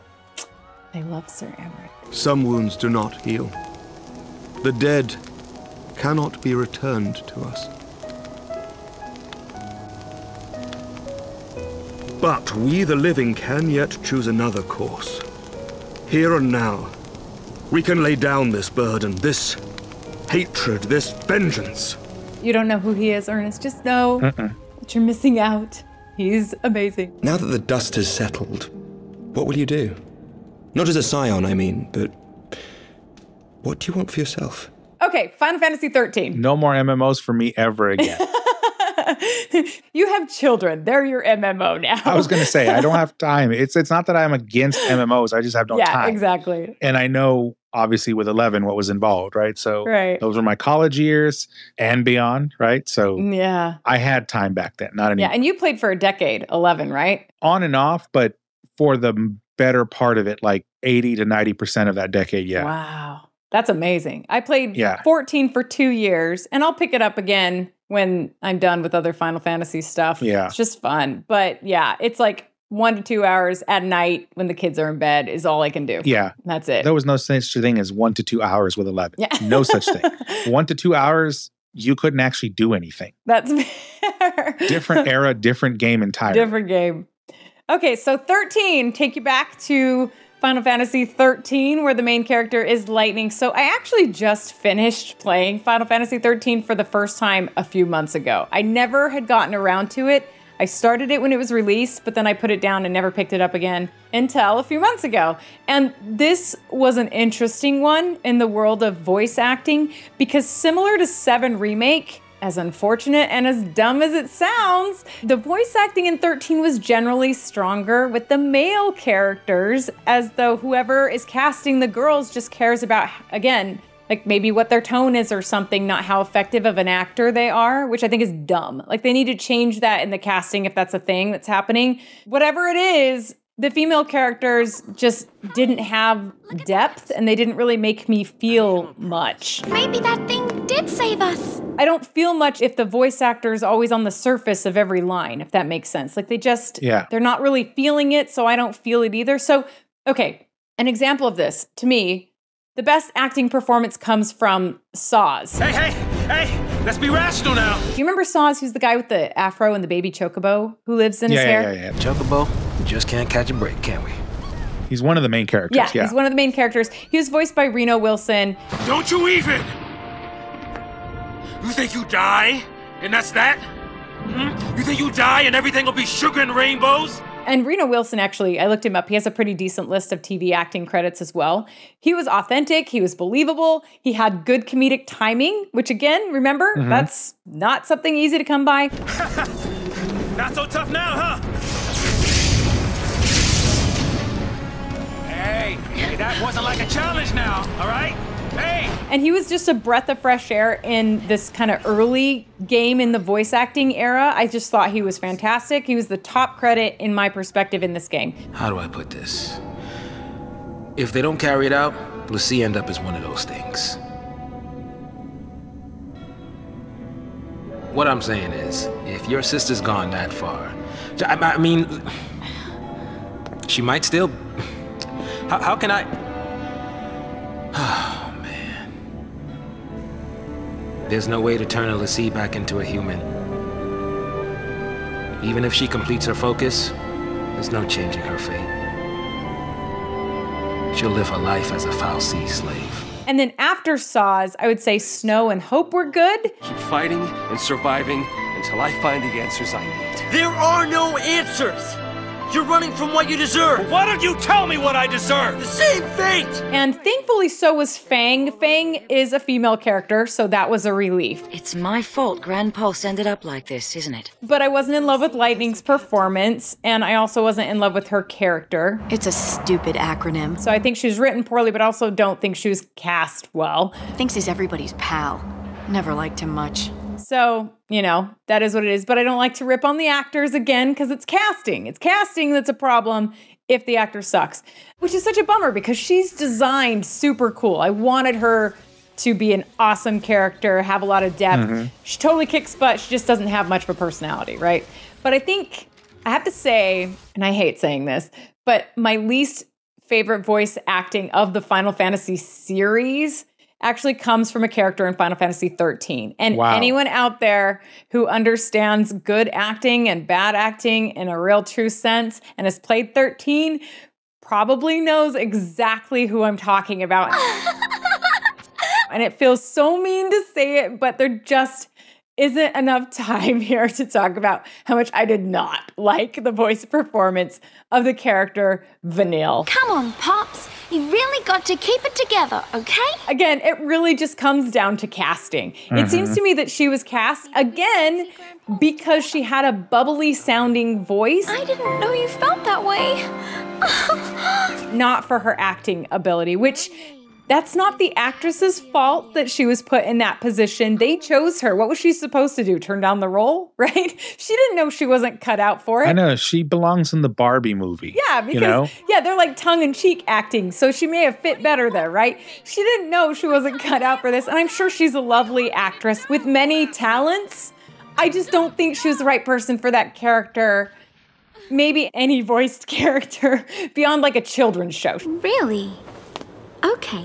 And why's that? She'd probably be good for like a children's cartoon. She does have a cute voice for that. And then, authentic acting to the standard that I hold people is not as important in like a kid's cartoon, right? I mean, there are certain JRPGs that's their stick. Oh, totally. Right? They're like, and it's annoying. They're all female. They're all bubbly. Yeah. Right. But it's a JRPG. Yeah. And that's their niche. That's the place where you cast that. And that's fine. It just doesn't work for me. And so if they're aiming for like a more westernized audience I'd like to think I'm a relatively sophisticated female, like that doesn't play. If they're aiming for the audience of the typical JRPG anime kind of crowd that doesn't care, then they may have hit the right note, right? It's a casting decision. Right. Didn't work for me though. But I mean, in their defense, it would have been a little tricky to find the right person to voice Vanille, since the character was written as a mousy, bouncy girl from the start, which isn't really a common, authentic type of human. So it's hard to find an authentic human who can authentically play the mousy, bouncy girl in a believable manner, if that makes sense. So smells nice. All naturey. The problem really kind of begins right there. But I forgot to ask you, what were your thoughts on 13? So it's funny with 13 because no one really stood out to me. I see. Good or bad. Okay. And so like 13 is one of those where like, as you've mentioned, right? People have their problems with it for many different reasons. Whether it was too linear, whether it was not linear, whether the combat was good enough, not bad enough. Most people aren't discussing voice acting, right? Right. Now, here's the funny thing. I never finished it. Oh. But I had a similar thought to yours, which is Saws was the best of the bunch. But the difference between Saws and everybody else was smaller than the difference between Barrett and the rest of the cast in the VII Remake. Okay. Barrett stood so much higher, head and shoulders above everybody else in that remake, that it's a marked difference, right? It's almost like you got a professional in with a bunch of kids. But 13 to me was just like everyone was kind of not bad. Not memorable. But they weren't great. They were just okay. Yeah. And the gameplay was okay to me. So like the theme here is that 13 was an okay game to me. It wasn't great. It wasn't terrible. I know some people have different opinions. So like nothing really stood out to me. The other small notes I had here were some scenes, things seemed out of sync with what was going on in the scene. So like totally agree with that. Some things felt a little forced. Like, oh, for sure. There were like these emotional scenes where they had like this soft music in the background, but the voices did not like fit the mood of the scene that they were trying to portray. No. What do you plan to do? I need to know. I told you. Save Sarah, protect Cocoon, and have myself a big, happy family. That's really all I can call out in terms of like a disjoint experience I had there. Yeah. I was neither impressed nor depressed by 13. It just exists. It just is there. In my catalog. It's a thing. Right. It's a chair in the series. It's literally a chair. But again, like it's literally a chair. Yeah, it's and I know like that's not like the best like review someone should give it. You can sit on Final Fantasy XIII. But maybe someone who's never played it and is kind of on the fence, maybe they'll like that. And they'll be like, no, I actually am cool with that. I like linear. I like that type of combat. And I don't really care whether these voice actors like nail it as long as they're not terrible. Maybe that's their game, right? And that's great. They'll hear it on this podcast and go for it. And by the same token, we already know that there's plenty of people that are pissed off by the combat and the linearity. So maybe the mediocre voice acting is like, that's it. I'm not going to play it, right? So like maybe we save them time too, right? But it's not a game where I would say that if I played it, I'm never going to get that time of my life back. Like it's not bad. There were fun elements of it, but Yeah, that's exactly. Yeah, and it also kind of got wacky with like the Lassies and the whatevers. The Lassie and the whole story was a total farce. Like it was such hot garbage. She's a Lassie. What? A pulse Lassie? The Fal'Cie has her captive. I hated the story. I hated the ending. I enjoyed some of the characters. That's why I stopped playing it, because I was like, at a certain point, I was like, I cannot keep all this stuff straight. Nobody could. I don't know what's going on. That's the thing. Like, if you go on Reddit, you know how, like, with every Final Fantasy, there are people who dive into the Final Fantasy lore and can explain, like, all the things for you that you don't understand. Right. With 13, nobody can do it. It's just everybody saying, I don't know, I was confused the whole time. Nobody wants to. But nobody can, because there is, like, it's not good. It's bad storytelling. I'm sorry. Yeah, it wasn't great. Like I said, it's not like a game where I'm like, oh no, Jolie, we're going to skip this one. We're just not going to do it and review it. Like, it's not that bad. No, I enjoyed parts of it. I even enjoyed parts of the combat. Right. Strangely enough. That's what I'm saying. Like, it was super hard in some ways and challenging, but this isn't an episode about combat, so I won't go into it. But no, I had a good time. I just hated parts of it along the way. Yeah, there's the theme. The combat, the story, the linearity, the voice acting, maybe not the story, that was bad. The rest of them were just okay. That's my synopsis of 13. It's the chair. It's the chair. The chair of the series. It's usable. It's not going to fall out from underneath you, but it's not going to be comfortable. You're not going to want to sit in it. And you don't think about it when you're in a room with it at all. It's not a recliner. It's kind of like a dinner chair without a cushion on it. There you go. Yep, perfect. So what about 12? What about Final Fantasy 12? Do you have any thoughts on that one? So 12 was an interesting game for me overall. Star Wars. I did have some thoughts about it. Final Fantasy Star Wars. Final Fantasy Star Wars. It was very much like Star Wars. Totally like was. I was expecting any moment for me to like come around the corner and Jabba the Hutt was there, or the same something, right? Even this soundtrack, which was I don't believe was Nobuo Uematsu, is very Star Wars-esque.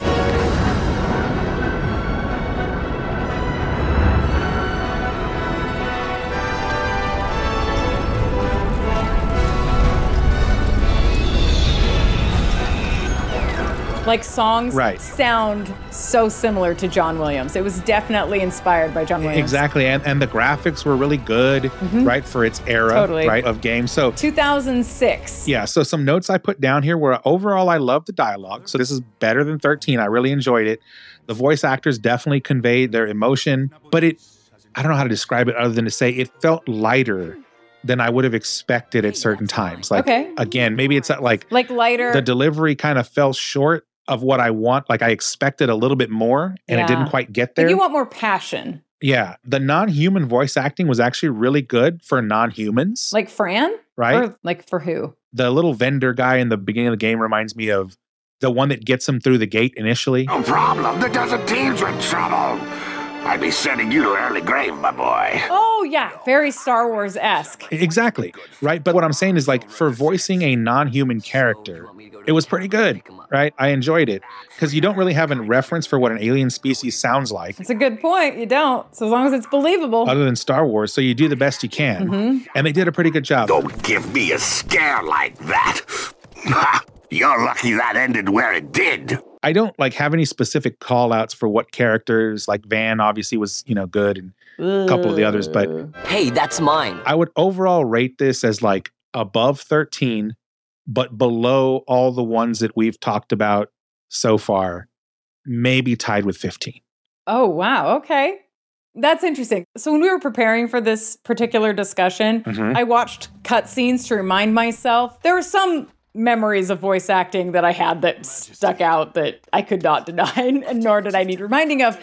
But when it came to 12, I wanted to refresh my memory. And it was interesting because when I got to 12, because I was working my way backwards, the newness of voice acting and all the issues that came with that newness really started to show up for me. Stop being so stubborn. Keep on like this and you're going to get us all killed. To me, it was clear that it was still more like voice recording than it was voice acting, right? So probably a similar approach back in 2006 to recording Saturday morning cartoons. Like you go into a sound booth, you read your lines into a mic, box checked, right? So I assume that they had probably directors for these voice actors, but I doubt that they had really a lot of opportunities to like workshop or pull the best performances out of the actors. Probably not, yeah. Yeah, so every performance at this point needs to be taken with a grain of salt. So 12 and before. The gods do not smile on us. I don't think any of the voice actors in 12 or previous games in the Final Fantasy series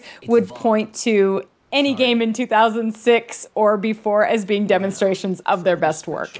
Right. But I actually think 10 was better than 12. We haven't gotten to 10 yet, but that was a little bit shocking to me that 12 kind of regressed a little bit. That's interesting. Okay. I'm not sure I agree with you, but I think I would agree with you with specific performances. Like, I think there are some actors in 10 who are stronger than some of the actors in 12, if that makes sense. But I wouldn't say that as an entire cast or as the style of acting. Oh, for sure. Yeah. You know? Yeah, but I think it also has to do, at least for me, that if the story is exceptional, it helps take the voice acting up a little. And I think that 10 had an exceptional storytelling. I know a lot of people disagree with that. But 12 to me was like not the best. And so like the voice acting just would automatically be a little bit lower because you don't have like the epic kind of thing that 10 did. Okay. I think there's an argument to be made that if the story is stronger, the actors can relate to it more and potentially give a better performance. I could see that. I mean, in 12, I feel like because they're in the era of just deliver your lines, check the box, I think you can hear which character performers probably had stronger skills as an actor just based on their ability to perform under those circumstances. But again, I don't think anybody was like outstanding, right? I thought Pinello actually did a pretty good job. I'm sorry. He is your brother. It's just... you don't understand how much we lost to the war. I thought Vane was good. What I ask plain. My hopes now rest with you. Fran. This mist. He holds a stone. It controls him as it did Mjern. Ash was okay, although I really didn't like her character and some of her acting I wasn't a huge fan of. How dare you say that? The Empire attacked us, stole all we hold dear, and you would have me save them from war? But, you know, the character sucking isn't the voice performer's fault, it's the writer's fault. And, we did mention Balthier. Balthier is played by that fantastic man, Gideon Emery. I play the leading man. Who else? Who seems to be good in everything he voices. Give me a bit more time and I got you. Aye, my lady. They arrived but recently. So he was one of the stronger voices in the game. I wasn't crazy about Van's performance, or Vaughn's. It's Vaughn, right? I think they call him Vaughn now that you bring it up, but I called him Van. It's fine, It's whatever. hard to know. Nobody knows how to pronounce like most of these names in the game. Oh, I'm sure they do this on purpose because in 11, this was the case for like literally everything. Had a awkward, weird name, and I was convinced, and I'm still convinced to this day. It's a conspiracy. The only reason they do that is so that they can trademark and copyright those as unique, as opposed to being like a generic name. Now, that's probably not true, but that's what I could convince. Because again, they spell stuff so weird. It's like, where did you even get this from? Well, it's like Tidus versus Tidus. All of us in the United States would say Tidus. But then later they came out and said that it was Tidus, which is awkward sounding in English, and we'd all been saying it wrong. But nobody ever says his name in the game because I think it was still at the point where you could choose the main character's name. You remember that? How you could actually rename the characters? I remember that being the case in early Final Fantasies. I don't remember because I haven't played 10 in a very long time. It was still like that with 9. I remember because I changed the character Dagger to something else because I thought Dagger was a stupid name. I can't remember, but like, you're right. Like most of us in the US would pronounce it Tidus. Now I could see where Tidus would make sense for some of us because like, again, I speak 2 languages and I is pronounced as E, right? That's true. Yeah. So I could see that, but no, it's Tidus, right? Especially when you consider that, like, he played Blitzball, he was in the water, tide. It's Tidus. Like, touche. You know what? I didn't even think about that, but that is like a given, and that's totally a Final Fantasy thing to name somebody after something so literally, right? Like, there's so many characters that are named that way. And like even Waka, right? Like you could tell that Waka was like an attempt at trying to take like the Hawaiian language or like an Indo-Pacific islander language type thing. But yeah, I agree with you. To me, 12 was better than 13 in some ways.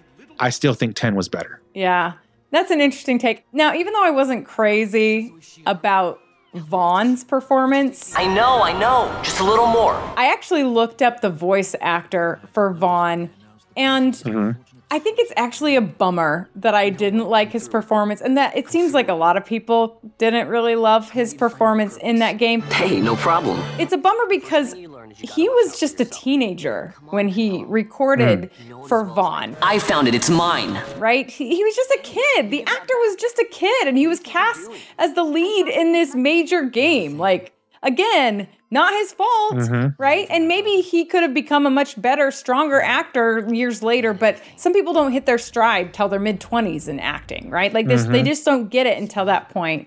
And it's rare to get an amazing actor at the age of 16. It happens, but it's rare. So I'm not sure that we can really judge him too harshly. Especially one that's only has done or ever done voice acting as opposed to screen acting. Right. Well, this is basically the only credit he really has. Like, he has a couple other things, but he didn't really work again after the game, probably because of the criticism. And I don't know that he really worked much before it either. So it was kind of like a lucky break for him that didn't really amount to anything in the long run. And I know I am defending him for being a child, but I also need to say fairly that conversely, the actor who played Larsa, who is also a child in this game, did a pretty good job. And I think he was like 13, maybe 14 when he recorded the part. Listen to me. The men of my family, we are taught to place the needs of others before those of our own. So, I don't know. I mean, in general, I think 12 accomplished what it set out to accomplish. And even though it was voiced, there was still a lot of reading, even during cutscenes. So it's still a very new craft. The actors had a lot working against them. And it did the job. I still enjoyed the game. Yeah, the game was good. I was never like, oh, this is the worst. There were a couple Vaughn moments I was like, right, but it didn't kill it. I enjoyed it more than 13, but less than 10 and 15. Okay, we have 2 games left. Final Fantasy XI, Ernest. I didn't play it. I know very little about it. So remember that 10 was the first like officially voice acted game, right? You understand me? 9 was the last of the main line that was voiceless, going back all the way to 1, right? So when you look at it, you say 10 has, like, at least in my opinion, good voice acting. Then you have 11, then you have 12, which had okay voice acting, 13 had okay voice acting, et cetera, et cetera. You would figure like 11 should kind of fall in line there, except for the fact that 11 was an MMO. And so 11 had a much longer development tail than a mainline Final Fantasy would. So it probably evolved. So if you consider when 11 released initially, it was more than likely in development at the same time as 10. Yeah. Right? And actually, to be honest with you, it was probably in development during 9, right? So this leads to the fact for me to tell you that 11 has no voice acting in it. Wait, none? None. Are you serious? That whole lead up, like, you didn't even mention that in our little notes that we exchanged. I know, because I wanted to surprise you. So everybody who played 11 is just looking at me as I'm talking through this and being like, there's no voice acting 11. You're not going to talk about 11. And I'm like, dang, I was doing in 11. Let me tell you what was so funny about it, though. I swore that there was voice acting in it. Oh. When you sent me to do the research, I was like looking drastically for these scenes and could not find them anywhere. Isn't that interesting? And then I found a Reddit thread that said that Square Enix had at one point published some voice acted scenes, I think in Japanese, and then pulled them because I think they were planning to voice act at least the cutscene. So remember, it's an MMO, right? So like 99% of the game is not going to have voice acting anyway, because it's you and characters and you're out running around, you're fighting. The only place you would have the voice acting, if there was any, would be in the cutscenes, right? And I was like, okay, let me go look up the cutscenes. Everything is text-based. All of it. And I was thinking to myself, I swear this thing had voice acting. So somehow 11 in a purely text format had convinced me that there was voice acting. I could hear the voice actors in my head. They didn't actually exist. Well, that says something good for the writers of the dialogue. I think it says more of the fact that we had to use our imagination. Well, that too, but you can't use imagination with crappy dialogue. Right, but when I went back and thought about it later, I was like, okay, you're right. I don't really remember hearing a bunch of the characters, but there was this one character. Her name was Shantoto. She was a Teru Teru. I swore I remembered her, like, especially like a cackle and a laugh. Never existed as far as I can tell. Really? This reminds me exactly of like there are these things that exist out there that they're like part of the public consciousness, but they never actually existed. Okay. Can you think of an example? Oh, I know. A movie where Sinbad plays a genie. Yeah, that's a thing, right? No. It was never made. It never existed. I can picture him as a genie in my mind. Right. It doesn't exist. What? Yes. This is what I'm telling you. This is exactly the expression I had when I went back looking for the cutscenes from 11, and they didn't exist. Sinbad as genie. You're right. It never existed. That is crazy. It doesn't actually exist, right? But you ask any about it, like, yeah, I remember that movie. I saw it. You didn't. It doesn't exist, right? That's just like the voice acting for 11. That's nuts. Right. But I chalk that up to, again, I think this thing was actually a development during 9. And while 10 did release with voice acting, because the tail was all the way back to 9, it was released with no voice acting. And I think what happened was at a certain point, Square Enix released these voice acted cutscenes because they had the intent of actually voice acting this stuff. Mm-hmm. And then I think they realized, like, hey, we got 14 in the pipe.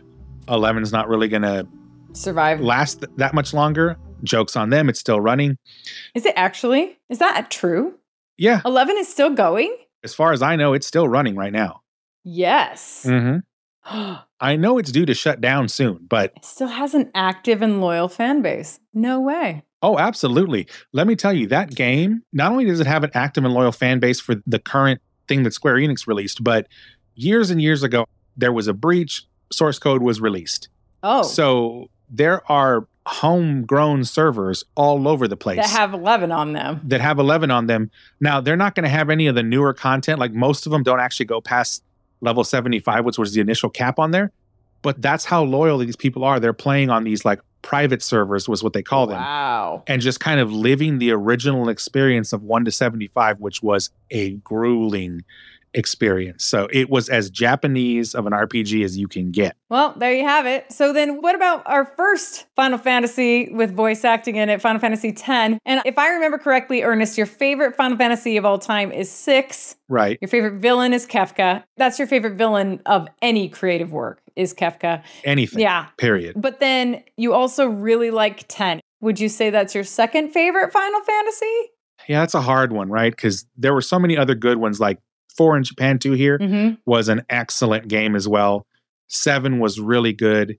I enjoyed 10 more than 7, but 10 is probably my second favorite, but I don't think that's purely on like the merits of the game. I think it's more of like where it landed at its point in time for what gaming was at that point in time and what they delivered on the PS2. Yeah. So then what about the voice acting? So 10, I obviously love the voice acting. What are you looking at? We were just worried you guys might have gone crazy. I think it was pretty solid across the board. For its era, I realize it's not going to compare to a modern game that has the bigger budget and all this kind of stuff. And whose fault is that? Not mine. It is mine, huh? So some notes I pointed out. Tidus, our favorite character, overall sounded great. Definitely had changes in intonation during his speech. So like he wasn't like monotone. You guys are smiling now, but not for long. He had a different way of speaking to his fans than he did to everyone else, which I thought was really cool. Because he had all these fans from playing Blitzball, the way he talked to his other friends and his party members was completely different than how he spoke to his fans, right? Like he knew that they loved him, and so he projected like this excitement and love for them. If I score a goal, I'll, do this. That will mean it was for you, okay? But then when he would turn around and talk to like his own party members and friends, it was like just like a normal conversation. Like he wasn't carrying that same attitude. You don't look so good. What happened? You beat me up, remember? Aron loved him too. Super reserved and flat. Again, a lot like Arden, Ultima, similar vein. Very monotone, very flat, but like very assured of himself. You'll see for yourself. Come with me. Kimahri, right? This was the best in the whole game. Kimahri? Because he didn't actually say a single word. Then I must prove my strength. I have a Kimahri figure. I have all the figurines, but Kimahri's one of the ones that's actually out of the box. Lulu, she was okay, but it seemed like they were trying really hard to make her voice happen, and that it wasn't within like the normal pitch of that voice actor. Like trying to talk too low? Yeah, like trying to reach that pitch that really wasn't native to her normal voice. Okay. And so like it just... I wouldn't put it past the directors back then, so... Oh no, not at all. That's it. No more. Enough, Waka. Waka, loved him too. Just the typical surfer dude, like from Hawaii, right? Like they nailed it, just like a little bit too on the nose, but it was okay. I'm Waka, coach and captain of the Besaid Aurochs, brother. Riku, I enjoyed from like the perspective of, if you think about like the typical American view of what kawaii would be in Japanese stuff, that's what she portrayed. So she did a pretty good job of it. Like, was her performance worthy of an award or something? No, right? It's not that, but you're also talking about a different era, right? She didn't seem too bad. Yeah. She wasn't too bad. There's something I want to tell you, but promise not to say anything. No glaring either. That's kind of my rundown for 10. So again, for its era, I really enjoyed the voice acting. I think the thing with 10 for me is the story was just... You just love the story. It was similar in some ways to 16. There were definitely some like parallels there. But I think the difference is the ending, like that flipping of the script on you in 10 was something that people will never forget. Or forgive. Or forgive in some cases. But yeah, you can anticipate how I might feel about the ending, right? Oh, man. I was actually totally on board with the whole story, and then the ending, I was like, no. What? First of all, I was super confused because I was also younger, didn't get what was going on at the end. I was like, wait a minute, what? Second of all, no, bad. Once I figured out what was happening. This is bad. Really bad. Anyway, we're not talking about the end of 10 for now, but... That's actually why I enjoyed it. I know. You like all the bad endings just like you like all the bad movies. Like, what is wrong with you? But the thing that was funny about 10 that I'll call out was that when I was going back to kind of re-listen to the cutscenes, I fell down this YouTube rabbit hole of watching younger people than us. Oh, play the game? Playing it for the first time. And what do they think? And watching the endings. They probably think it sucks. I don't want to ruin it for you. You should go watch it. Like, I fell down the rabbit hole watching this because I remember when I got to the ending the first time, I was obviously blown away and I love the game. It's one of my favorites. But watching these younger people, so I'm saying like people in their 20s, because remember, this game is over 20 years old. 2001. Right. So these are people who are either born around when the game came out or after. Okay. Right. They're now in their 20s and they're playing this for the first time, just watching the endings, right? So these are usually streamers that are doing it, right? It is so good. Like, these people are just being utterly destroyed by this ending. Like, I mean, crying, bawling. I'm talking emotionally broken by getting to the ending of this thing all across the board. Men, women, didn't matter. And like, every single comment in these threads is from people my age saying, I'm literally tearing up watching you experience this for the first time because I remember what it was like when I played it back in 2001.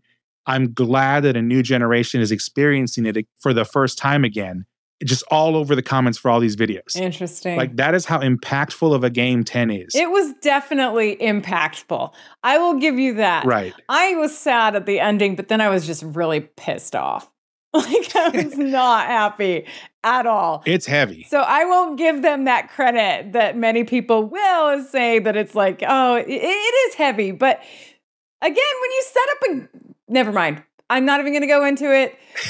I'll tell you what I think about the voice acting. The voice acting was superb. So when it comes to Final Fantasy X, because it was back in 2001, and it was the first voice-acted Final Fantasy, at least in the main game of the series that I could find to add voice acting, right? And I remember, like you were saying, I just loved this game. I played the sequel, X2 or 10-2 or whatever, where... Oh, the one where you dress them up? Yuna becomes a pop star, and it's so stupid. I couldn't bring myself to tell them it was just an imposter. I did not play that. So stupid. I will admit, I own it. I didn't play it. Yeah, so I actually played it, beat it, had a really good time. I remember really enjoying the game, even though I thought the story was ridiculous. I wonder what this awesome sphere is like. Well, it's definitely awesome. It will be, won't it? So I was a big fan of 10. I was a big fan. And at the time, I was pretty young and I hadn't given a real thought to voice acting. I didn't know a ton about how good or how bad it was. I didn't even care, right? Who cares? I don't think most people cared about the voice acting back then. And it's probably a good thing because I'm going to be honest with you. If you go back and you watch the cutscenes, the voice acting is pretty terrible. Nothing but a bunch of low-down tricksters, eh? Yeah! I liked it. If you compare it to today's standard as a craft. Oh, yeah. Right? Yeah, in comparison, there's no comparison. But it's more hilarious. At that point in time, for what they had, I liked it. It worked. No, that's ridiculous! No way! I don't believe you! But it is the truth. You'll see for yourself. Come with me. If I say no? Every story must have an ending. I don't care about your stories! It worked for that point in time. It's actually kind of I think it was one of the first big franchise games to really have that much voice acting in it. If I remember right, it was novel for at least us. And I do have to say though, even though if you look back and it doesn't hold up in terms of like skill level for voice acting, in my opinion, right? Well, it's nothing really. I just, I have to also say the caveat of I guarantee that the process of recording English dubbing was not conducive to being able to give a good acting performance back then. I mean, they probably literally put the actor in a small glass room with a microphone, with a script of lines. Probably, I don't even know if the lines had context behind them. They literally could have just been lines. So they wouldn't even know what they were trying to say. And they probably, as the actor, they probably just went through each line mechanically with some intern probably telling them how fast or how slow to say each line rather than, letting them get into character or placing themselves psychologically within a scene, let alone being able to listen and react to another actor. There's no way they had any of these luxuries, right? And to me, the result is hilarious. And Tidus or Tidus, however you want to say his name, he's so Sonic the Hedgehog or Ninja Turtle to me. And this qualifies as just fine? Dressing up like it's Halloween every night? Risking the safety of our family? I mean, come on, what were you thinking? But that really works for his character. And I do love that they made him like an optimist, whereas all the male characters in Final Fantasy, the leads, are such emo, like grumpy gooses. We can all fly there. Everyone can go. Then we'll have a big party at my place. And he was like an optimist. Of course, they still kill him off in the end, but whatever. Spoiler alert. Well, they didn't kill him off, but that's a different. To me, that's a different. He doesn't end up with Yuna, which is what you want the whole game, and it doesn't matter. I'm not going to go there because we know how long I can talk about endings I don't like, right? And then when it comes to like Waka, Riku, Yuna, Lulu, all of them, they were all endearing enough looking back, right? As long as you don't judge the voice acting by today's standards, because it really wouldn't be fair to judge the acting. Yeah, it's not. By today's standards, unless you're in the mood for a laugh. Because, I mean, honestly, if the actors in Final Fantasy X were really super talented, which a lot of them probably are, I'm not sure we'd ever be able to even know it. Just by the way this game was made, by the process, right? And then the guy who plays Tidus, I think his name is, I looked it up, James Arnold Taylor. Oh man, his resume since doing that role is massive. It's massive. Tons of video games and cartoons. I mean, this role really launched his career, and I'm sure that his voice performances are more representative of his talents today in his more recent work. I thought so too, my lord. But when your people are facing the likelihood of being cannon fodder, what you think you know comes into question. But it did enough for him to really kickstart his acting career. And I mean, this is totally unfair, but if you take a scene from 10 and you play it next to a scene from 16, it's clear that we've come quite a long way. Your bloodline runs through the Oriflamme gutter, from a whore who weighed her child's worth in Gil. Have you threatened my father? Of course not. I merely whispered in his ear. What's with that guy? Kimari Ronso, of the Ronso tribe. He's learned the Fiend's way of fighting. That's not what I meant. He's another Yuna's guardians. Huh? Sometimes we don't understand him either. But you also got to contend with the fact that like the technology I'm not talking about like the in-studio technology, the technology to transpose that onto a DVD that had to fit on a disc in a PlayStation 2, right? Like it's just a different world entirely. Lots of constraints. But yeah, when we cover that one and we talk about the ending, you and I will have an interesting conversation for that. Yeah, I'm excited to play it again, actually. It's been so long. I think this is one of those that like you can only experience it for the first time. Once. The first time. Yeah. Going back and playing it again, yes, I'm going to love it. I know that. But like I already know the ending. Right. It's not going to be like the complete shell shock it was playing it back in 2001. Thank goodness. Maybe I'll enjoy it more. Yeah. Well, that's Final Fantasy X, right? It had a big impact. And I mean, there's other games in the series that we could mention that have voice acting. Like there's Crisis Core. If we pull this off, we'll all be heroes.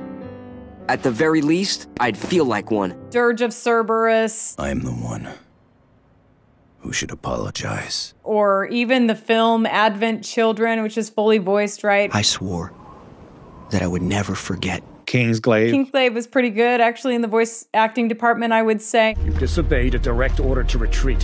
For hearth and home, right, sir?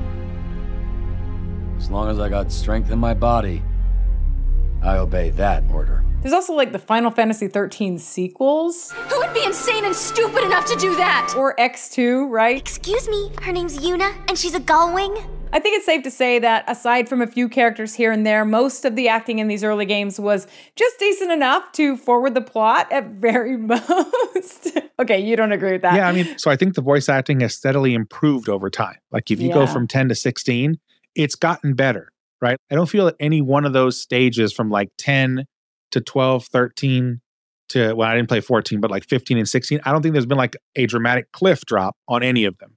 It seems odd to have gone silent in 11, but right, it was because it was in development longer than 10 since it was an MMO. And the thing is, because it was an MMO, the cost of voice acting that must have seemed, at least in those days, astronomical. Probably. Right? Yeah. Versus now it's probably like just part of the assumed cost. So that's probably another reason they didn't go after it. That's probably true. Well, because you had the initial upfront cost and then you knew you were going to be releasing all these expansions. Right. So you knew the cost of the voice acting was just going to be millions and millions and millions of dollars, right? Well, and it's still been under negotiation how actors in these video games should be paid, right? Because they're paid differently than people who voice like a cartoon episode or a film, right? Right. I don't know exactly how that is. I just know that they've been trying to figure that out over the last couple decades. All of that has to get ironed out. 16 was definitely the strongest so far, right? And I know that for a long time we've been talking, like as gamers, we've been talking about this as the dream where the game is actually a movie and we're just part of it. Yes. Right? We're getting to direct what happens in the movie and all this stuff. And I know we're not quite there, but 16 is like the first one to kind of pierce that veil. And when you start thinking about the fact like AI is kind of becoming so pervasive now and all these things, you can easily see a time where like the things that would, from a voice acting perspective, that would concern a studio, like how do we match up English language versus Japanese language with the movements of the mouths, right? So you're talking about like the mocap and stuff. There will be a point where that won't even matter because with AI, we can render the entire scene and AI can render the face in real time. Right. Right. So that's coming in the future. So that's not going to be a concern for these studios anymore, right? Yeah. And then the last parting thought on voice acting is I would really love to see a Final Fantasy VI remake for obvious reasons. Like I think it's coming. That's my favorite game. I feel like it is. We're in the era of remakes because people don't want to come up with new ideas and everybody loves nostalgia and they know that people will play it. I think 6 is coming. 9 was announced. Did you hear about that? Yeah, I heard about that. And the problem is this, like, again, if I go back and think about 1, 2, 3, which is really 1, 4, and 6, right? And then I think about 7. And of course, there were others in Japan got that we didn't, right? But these are like the mainline US ones. And I think about all those. Square is going to sandbag 6. I guarantee it. Because they know that that is the one of 1 through 6. That is the best one. Which it should be because it was the last one. Mm-hmm. and that one has the most fans. And so I know that they're going to release everything else remade, and 6 is going to be the last one. It's very possible. They're going to do that. I think that's very possible. They're going to sandbag that one because they know that that's their ace in the hole. Like, and in one way, I'm kind of okay with that because 7 is where they started, right? Because 7 was like mega popular. But if you give them all this runway to figure all this out, then theoretically, 6 remake should be a banger. It should be like just off the walls awesome. So I mean, good things come to those who wait. So if we're just patient, I want to see that opera oh man, done with real opera performers. I did see it with real opera performers live in a concert hall in LA a couple of years ago, and it was amazing. Yeah, so did I. I would love to see that in my living room, in front of my TV, in a game that's like modern day graphics. I would love to see an organist doing Dancing Mad live in the game. That'd be cool. That would be insane. But yeah, bringing Kefka Palazzo into the modern day, that's another reason I think they're going to sandbag it, because that is going to be hard and they can't screw that up. Yep. If you mess that up, the fans are going to revolt. There's high expectations for that, for sure. Right. So that's what I want to see, is the evolution of the voice acting. It would honestly be amazing if that veil that we're talking about piercing, where it's like we're in a movie and just playing along with it, if that was 6, that they finally land on it there, that would be just like the best thing that I could ever ask for from the series. I could die happy after that. I totally believe that you would. Coming from somebody who has a Kefka poster on your wall. That's right. And a lot of people would side with you on that for sure.